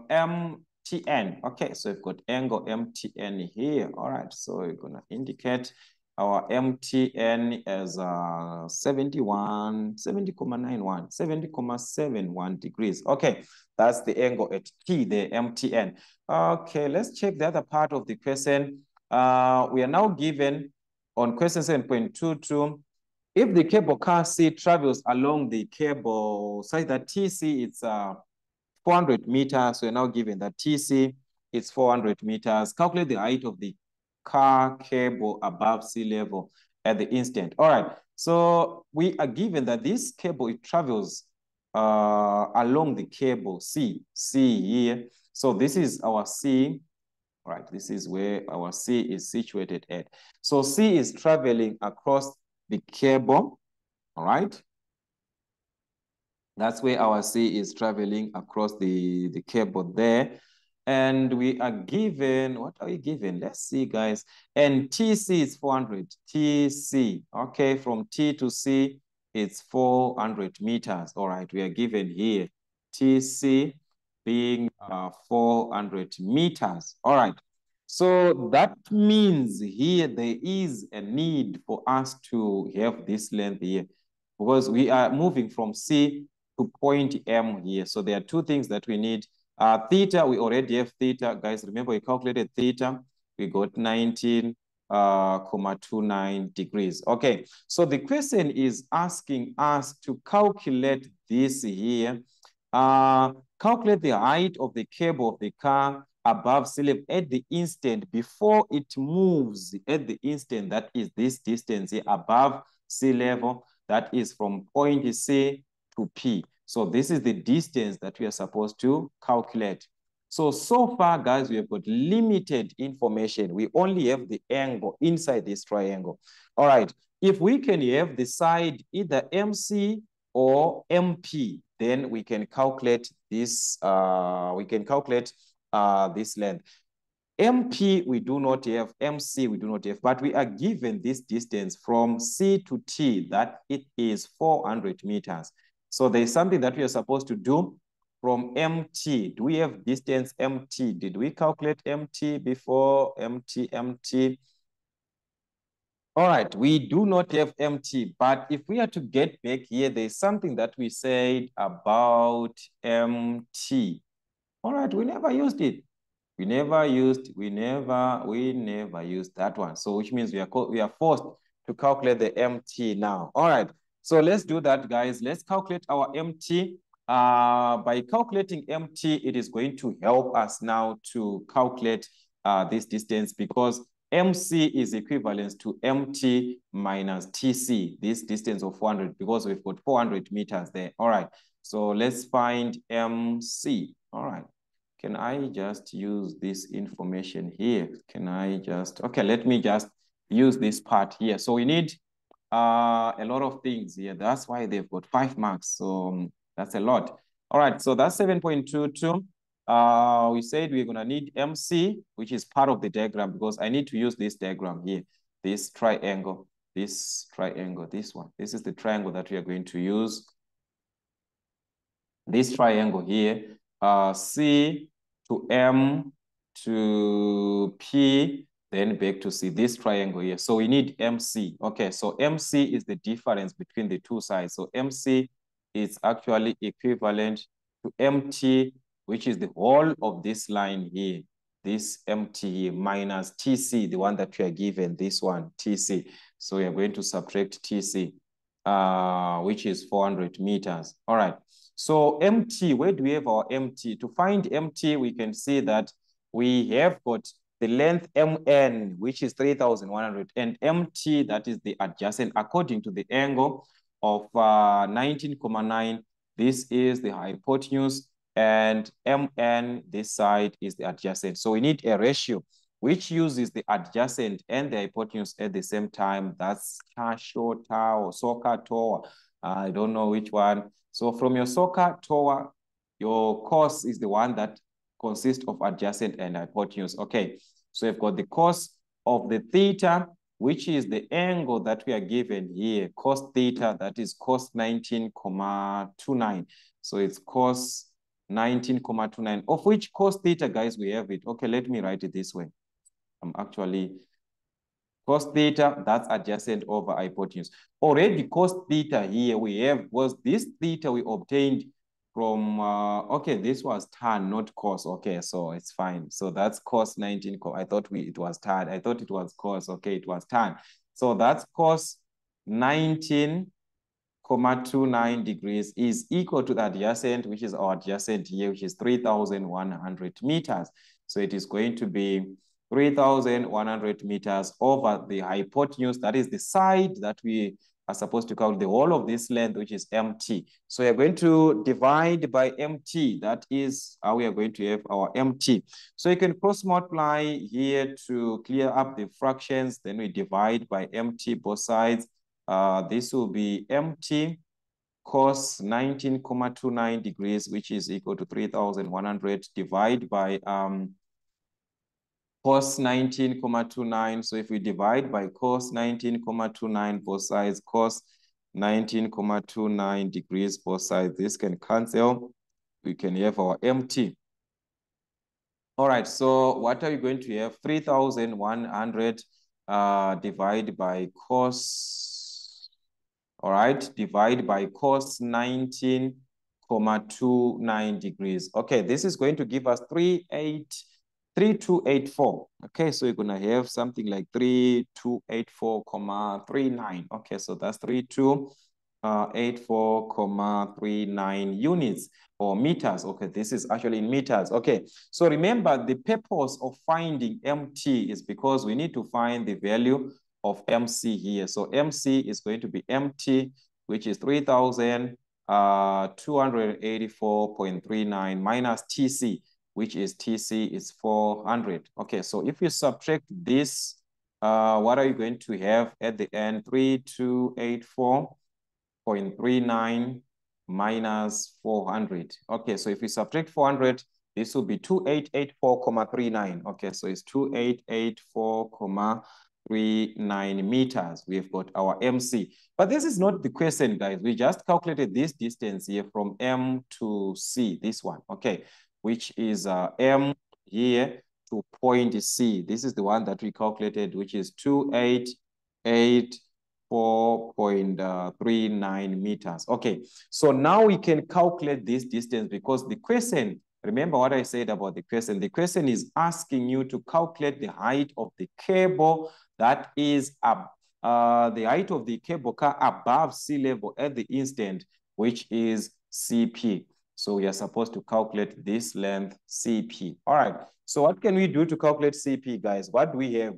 According to 19,9, we have got the hypotenuse here, and this side that we're supposed to calculate is the opposite. Okay, so which ratio uses opposite and hypotenuse at the same time? That's so, which is sine.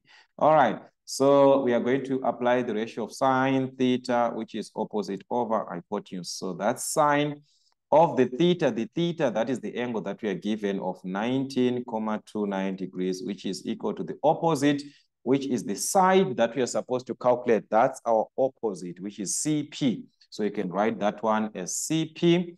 So it is going to be CP over the hypotenuse, which is the side of MC that we just calculated now, 288.439.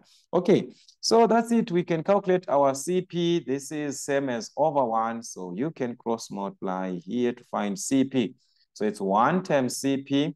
That is CP is equal to these two. They multiply each other. 284.39 multiplied to sine 19.29 degrees. We can obtain our CP.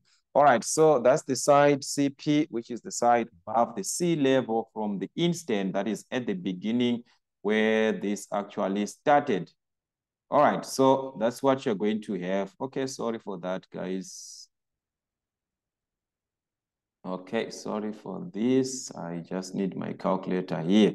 So it's 2.39 times sine This is sine 19.29, sine 19.29 degrees like that. So you're gonna have 952.86, 952.86 if you round off properly. All right, so that's 952.86 meters. Okay, it was actually a lot. I just hope we saw that, guys, everything that was happening. And yeah, just have to revise as much as you can. It's actually easy. If we can revise as much question papers, it'd be more easier than what it seems right now. On question number 8, we are now given a condition to give reasons on whatever that is going to happen. Complete the following statement. If opposite sides of a quadrilateral are equal, then the quadrilateral is.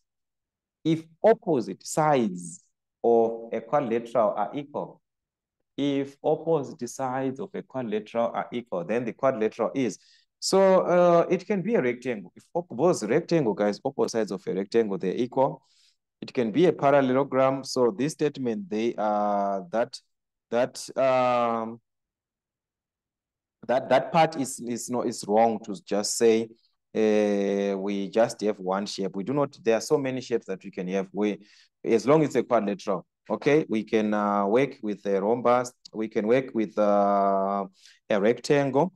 We can work with a parallelogram. So in this case, I can just give these two answers here.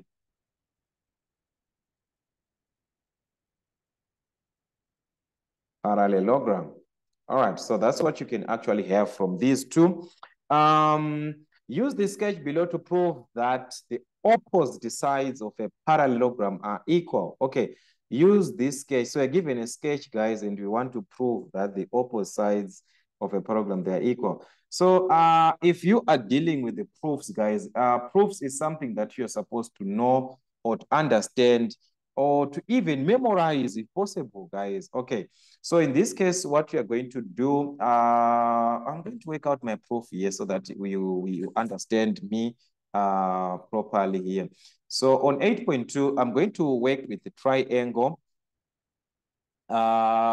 Two triangles. They've got two triangles that are being separated. You can even separate this way, but already they separated for us. So I'm going to triangle A, B, D, and the other triangle which is C, DB, these two triangles. Okay, so these are the triangles that I'm going to use.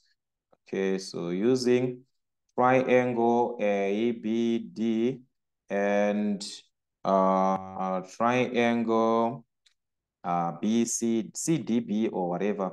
Okay, whatever way that we can take CDB or CBD.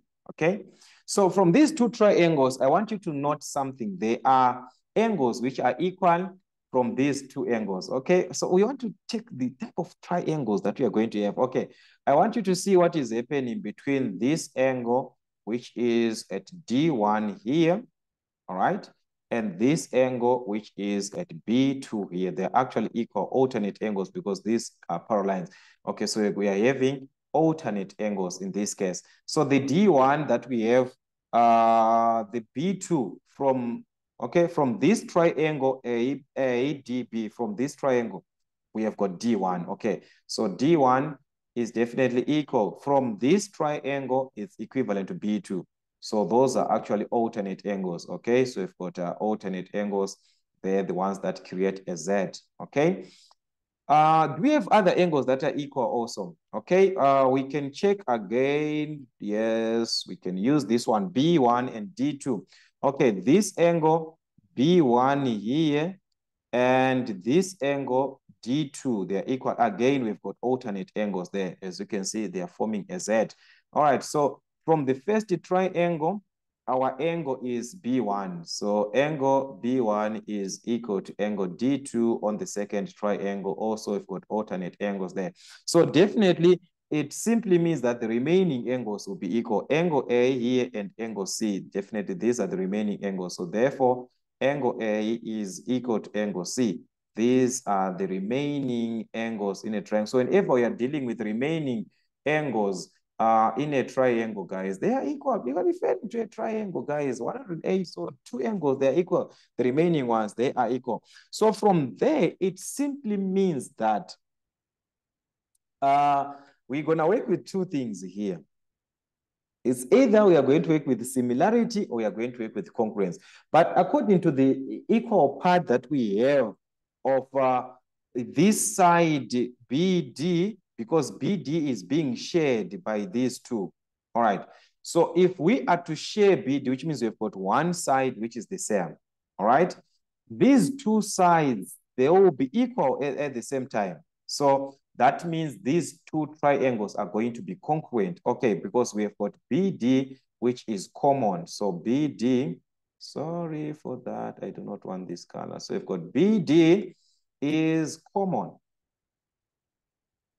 Is common for both the given triangle. BD is common. So if BD is common, that means these two triangles, they are now congruent. We are no longer focusing with the similar figures. We are now focusing with congruent because we shall see that the triangle ABD that we started with is going to be congruent to triangle CDB.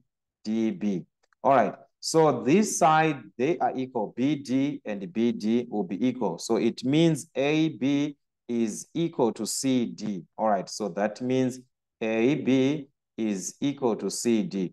Also, it means from A to D, it is equal from C to D. So that's AD is equal to CD. That's it. Yeah, AD and CB. What am I doing? What am I'm seeing that these two are the same now? So this is C to B. All right. So our question was to prove that the opposite sides, they are parallel, they are equal opposite sides. Okay, so let's see. A, B, and C, D. A, B, C, D. These are opposite sides. Okay, these are opposite sides. Okay, so they are equal. A, D, and C, B. These are also opposite sides. They are equal. So we can see that truly they are equal. So that's congruent, congruent, congruence, congruence. In this sketch on 8.3, we are given there is a sketch. And from that sketch below, KP, we are given that on this sketch, KP, MN is a parallelogram. So this is a parallelogram. Remember, we have already proved that opposite sides of parallelogram, they are parallel and equal. So these, they are parallel and equal, parallel and equal, parallel and equal. So you're given that ON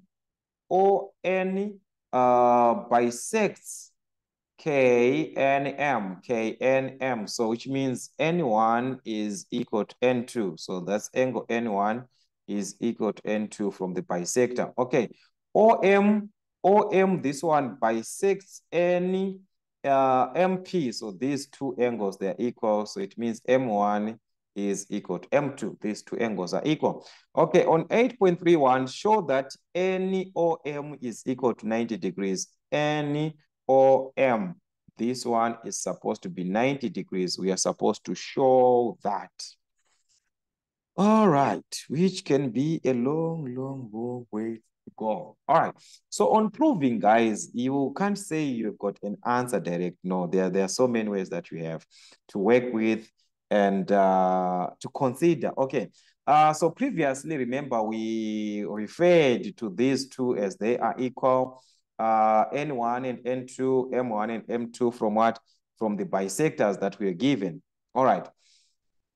If they are equal, let's just say, because we want to prove that this is 90, let's just introduce to say the angle N1 and N2, which is equal, let it be equal to maybe M or N. Well, choose just N2 letters of your choice. So this is M. Let's just not use M because we've got M and N. I'm going to confuse you. So let me use X.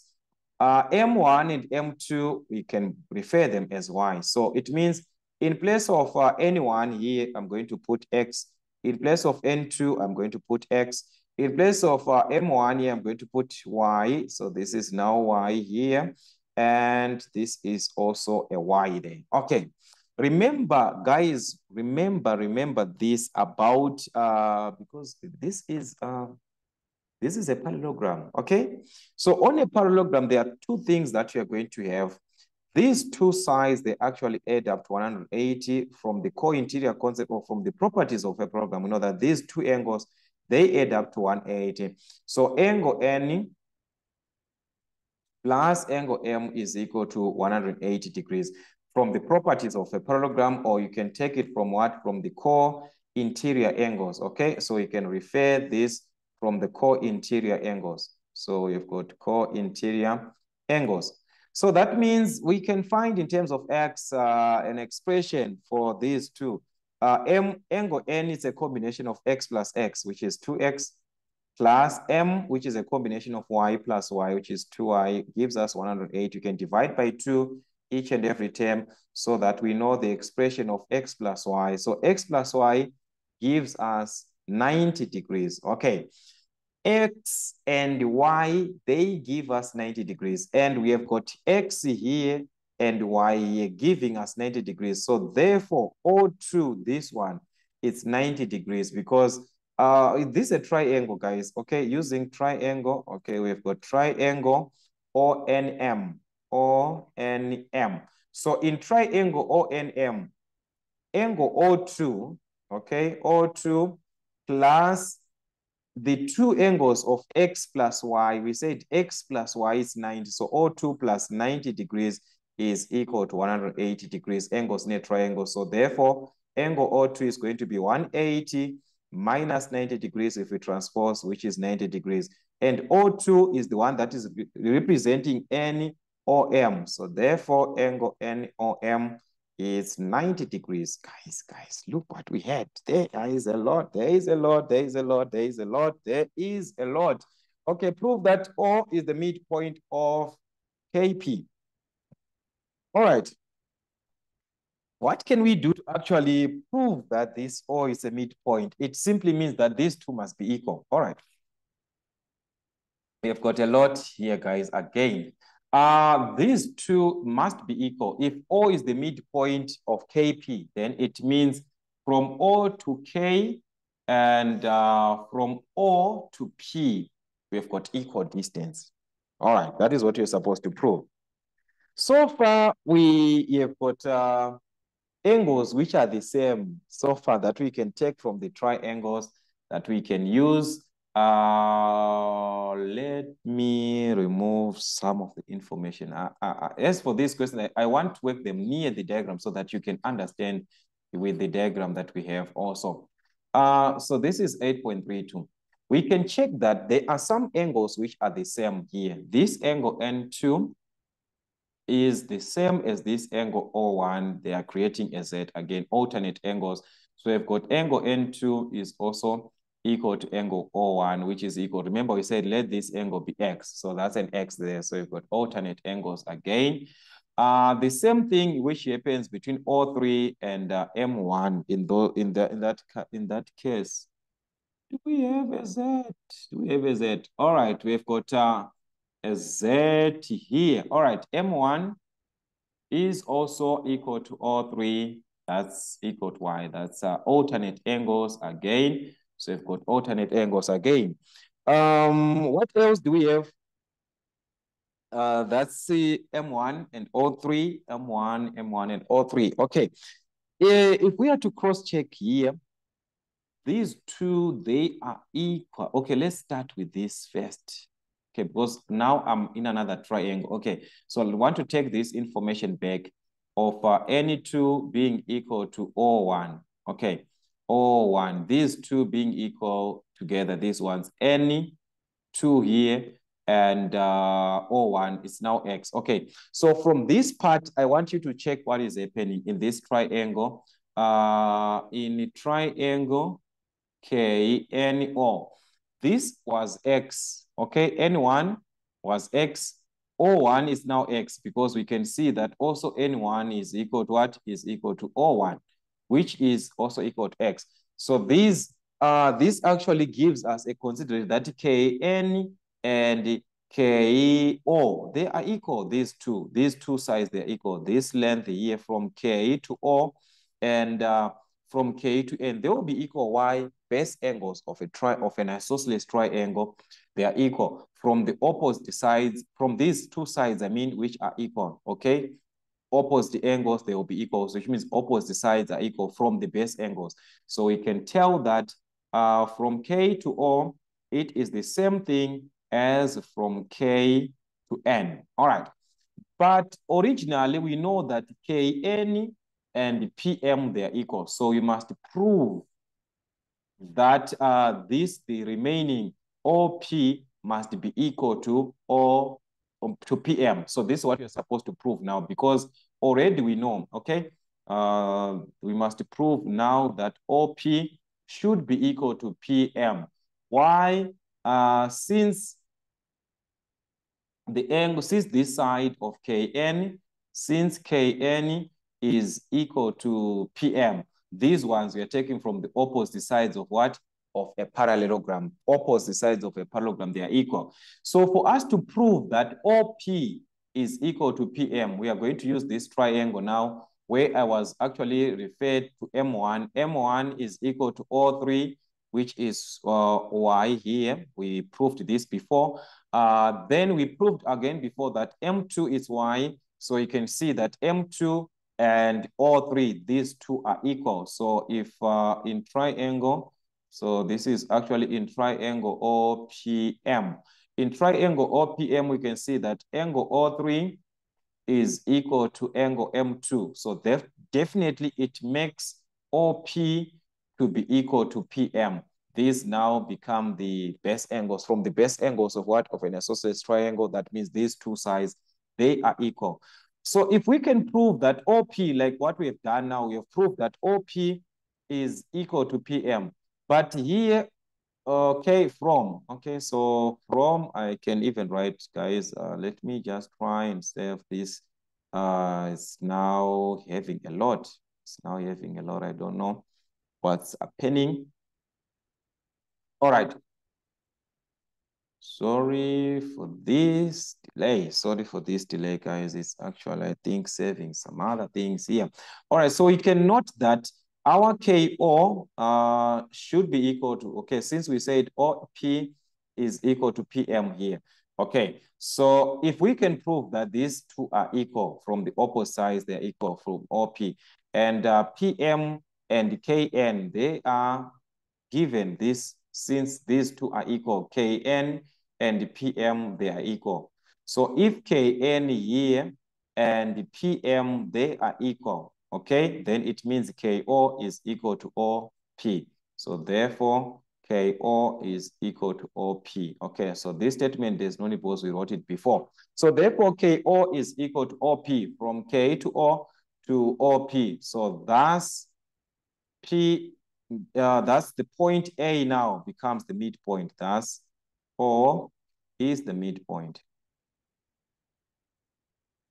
Is the midpoint of KP, right? So, guys, I don't know if you had any other way that you saw that was going to be easier for you, then let me know, because you might have a simpler way to use than the one that I'm working with here. You can have the easiest way.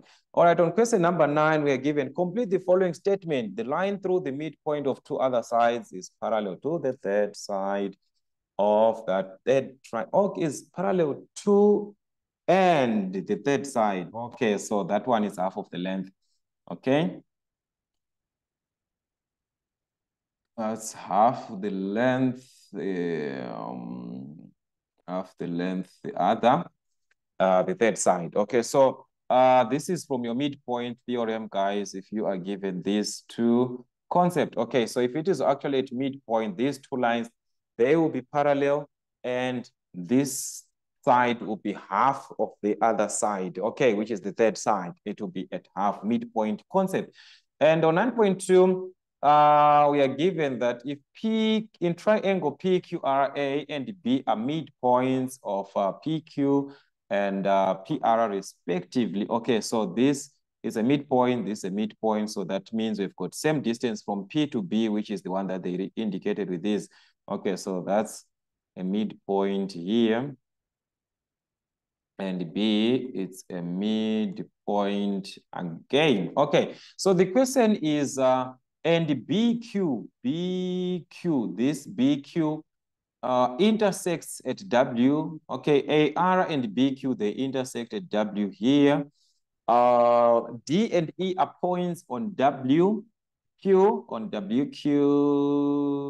where is our W? Okay, this one, W to Q, okay, and WR respective, such that WD from W here to D is the same as from D to W.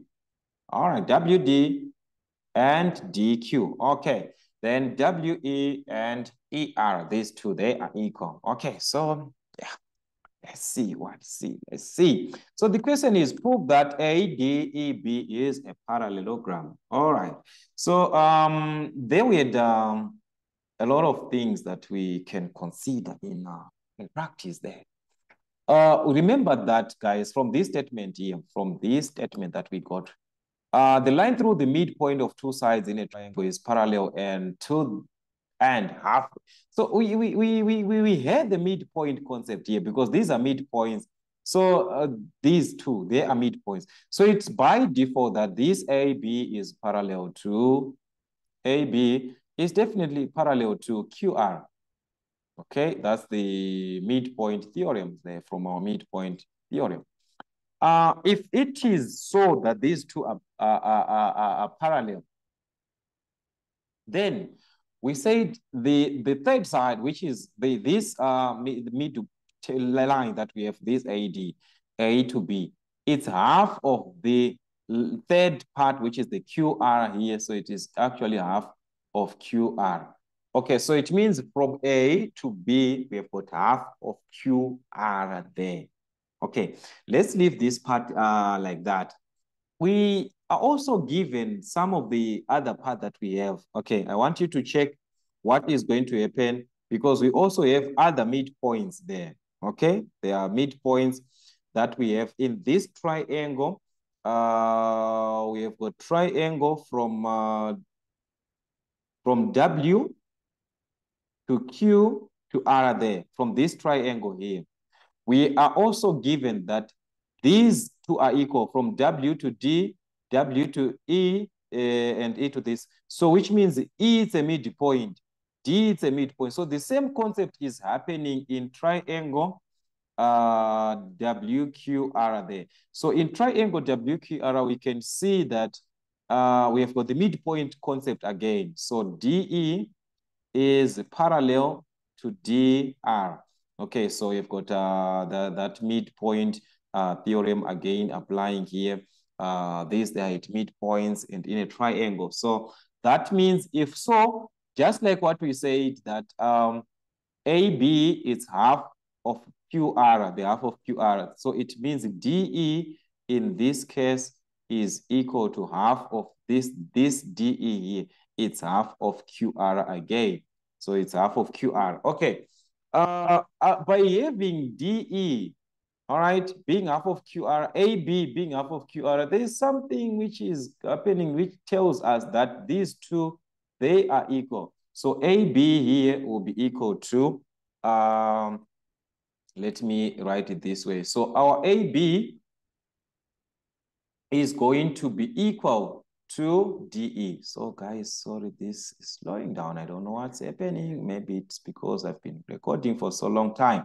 All right, so AB and DE, they will be equal to each other. Okay, they are actually not equal, just equal. They are parallel because here we saw that these two, they are parallel. So definitely these two lines, they are also parallel. Okay, AB is definitely also parallel to DE and they are equal. So these two sides, AB and DE, they are parallel and at the same time they're equal. So what can we do? You can just introduce something like this to represent that they are equal. So these two, they are not just parallel, they are parallel and equal. So if they are parallel and equal, we know that this only happens in a parallelogram where opposite sides, they are parallel and equal. So it therefore gives us to say the whole of the shape. What are you proving? A, B, that's A, B. Okay, it's here. A, D, whatever that we have, A, D, E, B, which is the whole of that is a parallelogram. So therefore, A to D to E to B is a parallelogram.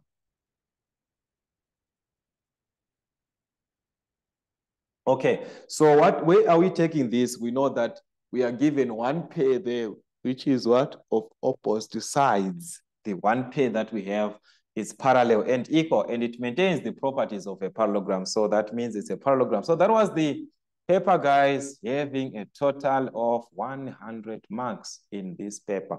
So guys, please revise as much as you can. So many question papers, textbooks, handouts, whatever that you can use, as long, guys, it is applicable. As long it's applicable, please revise as much as you can. So that's what we had, guys, for Maison African Motives, still on Mathematics Grade 10 revisions, till we meet again.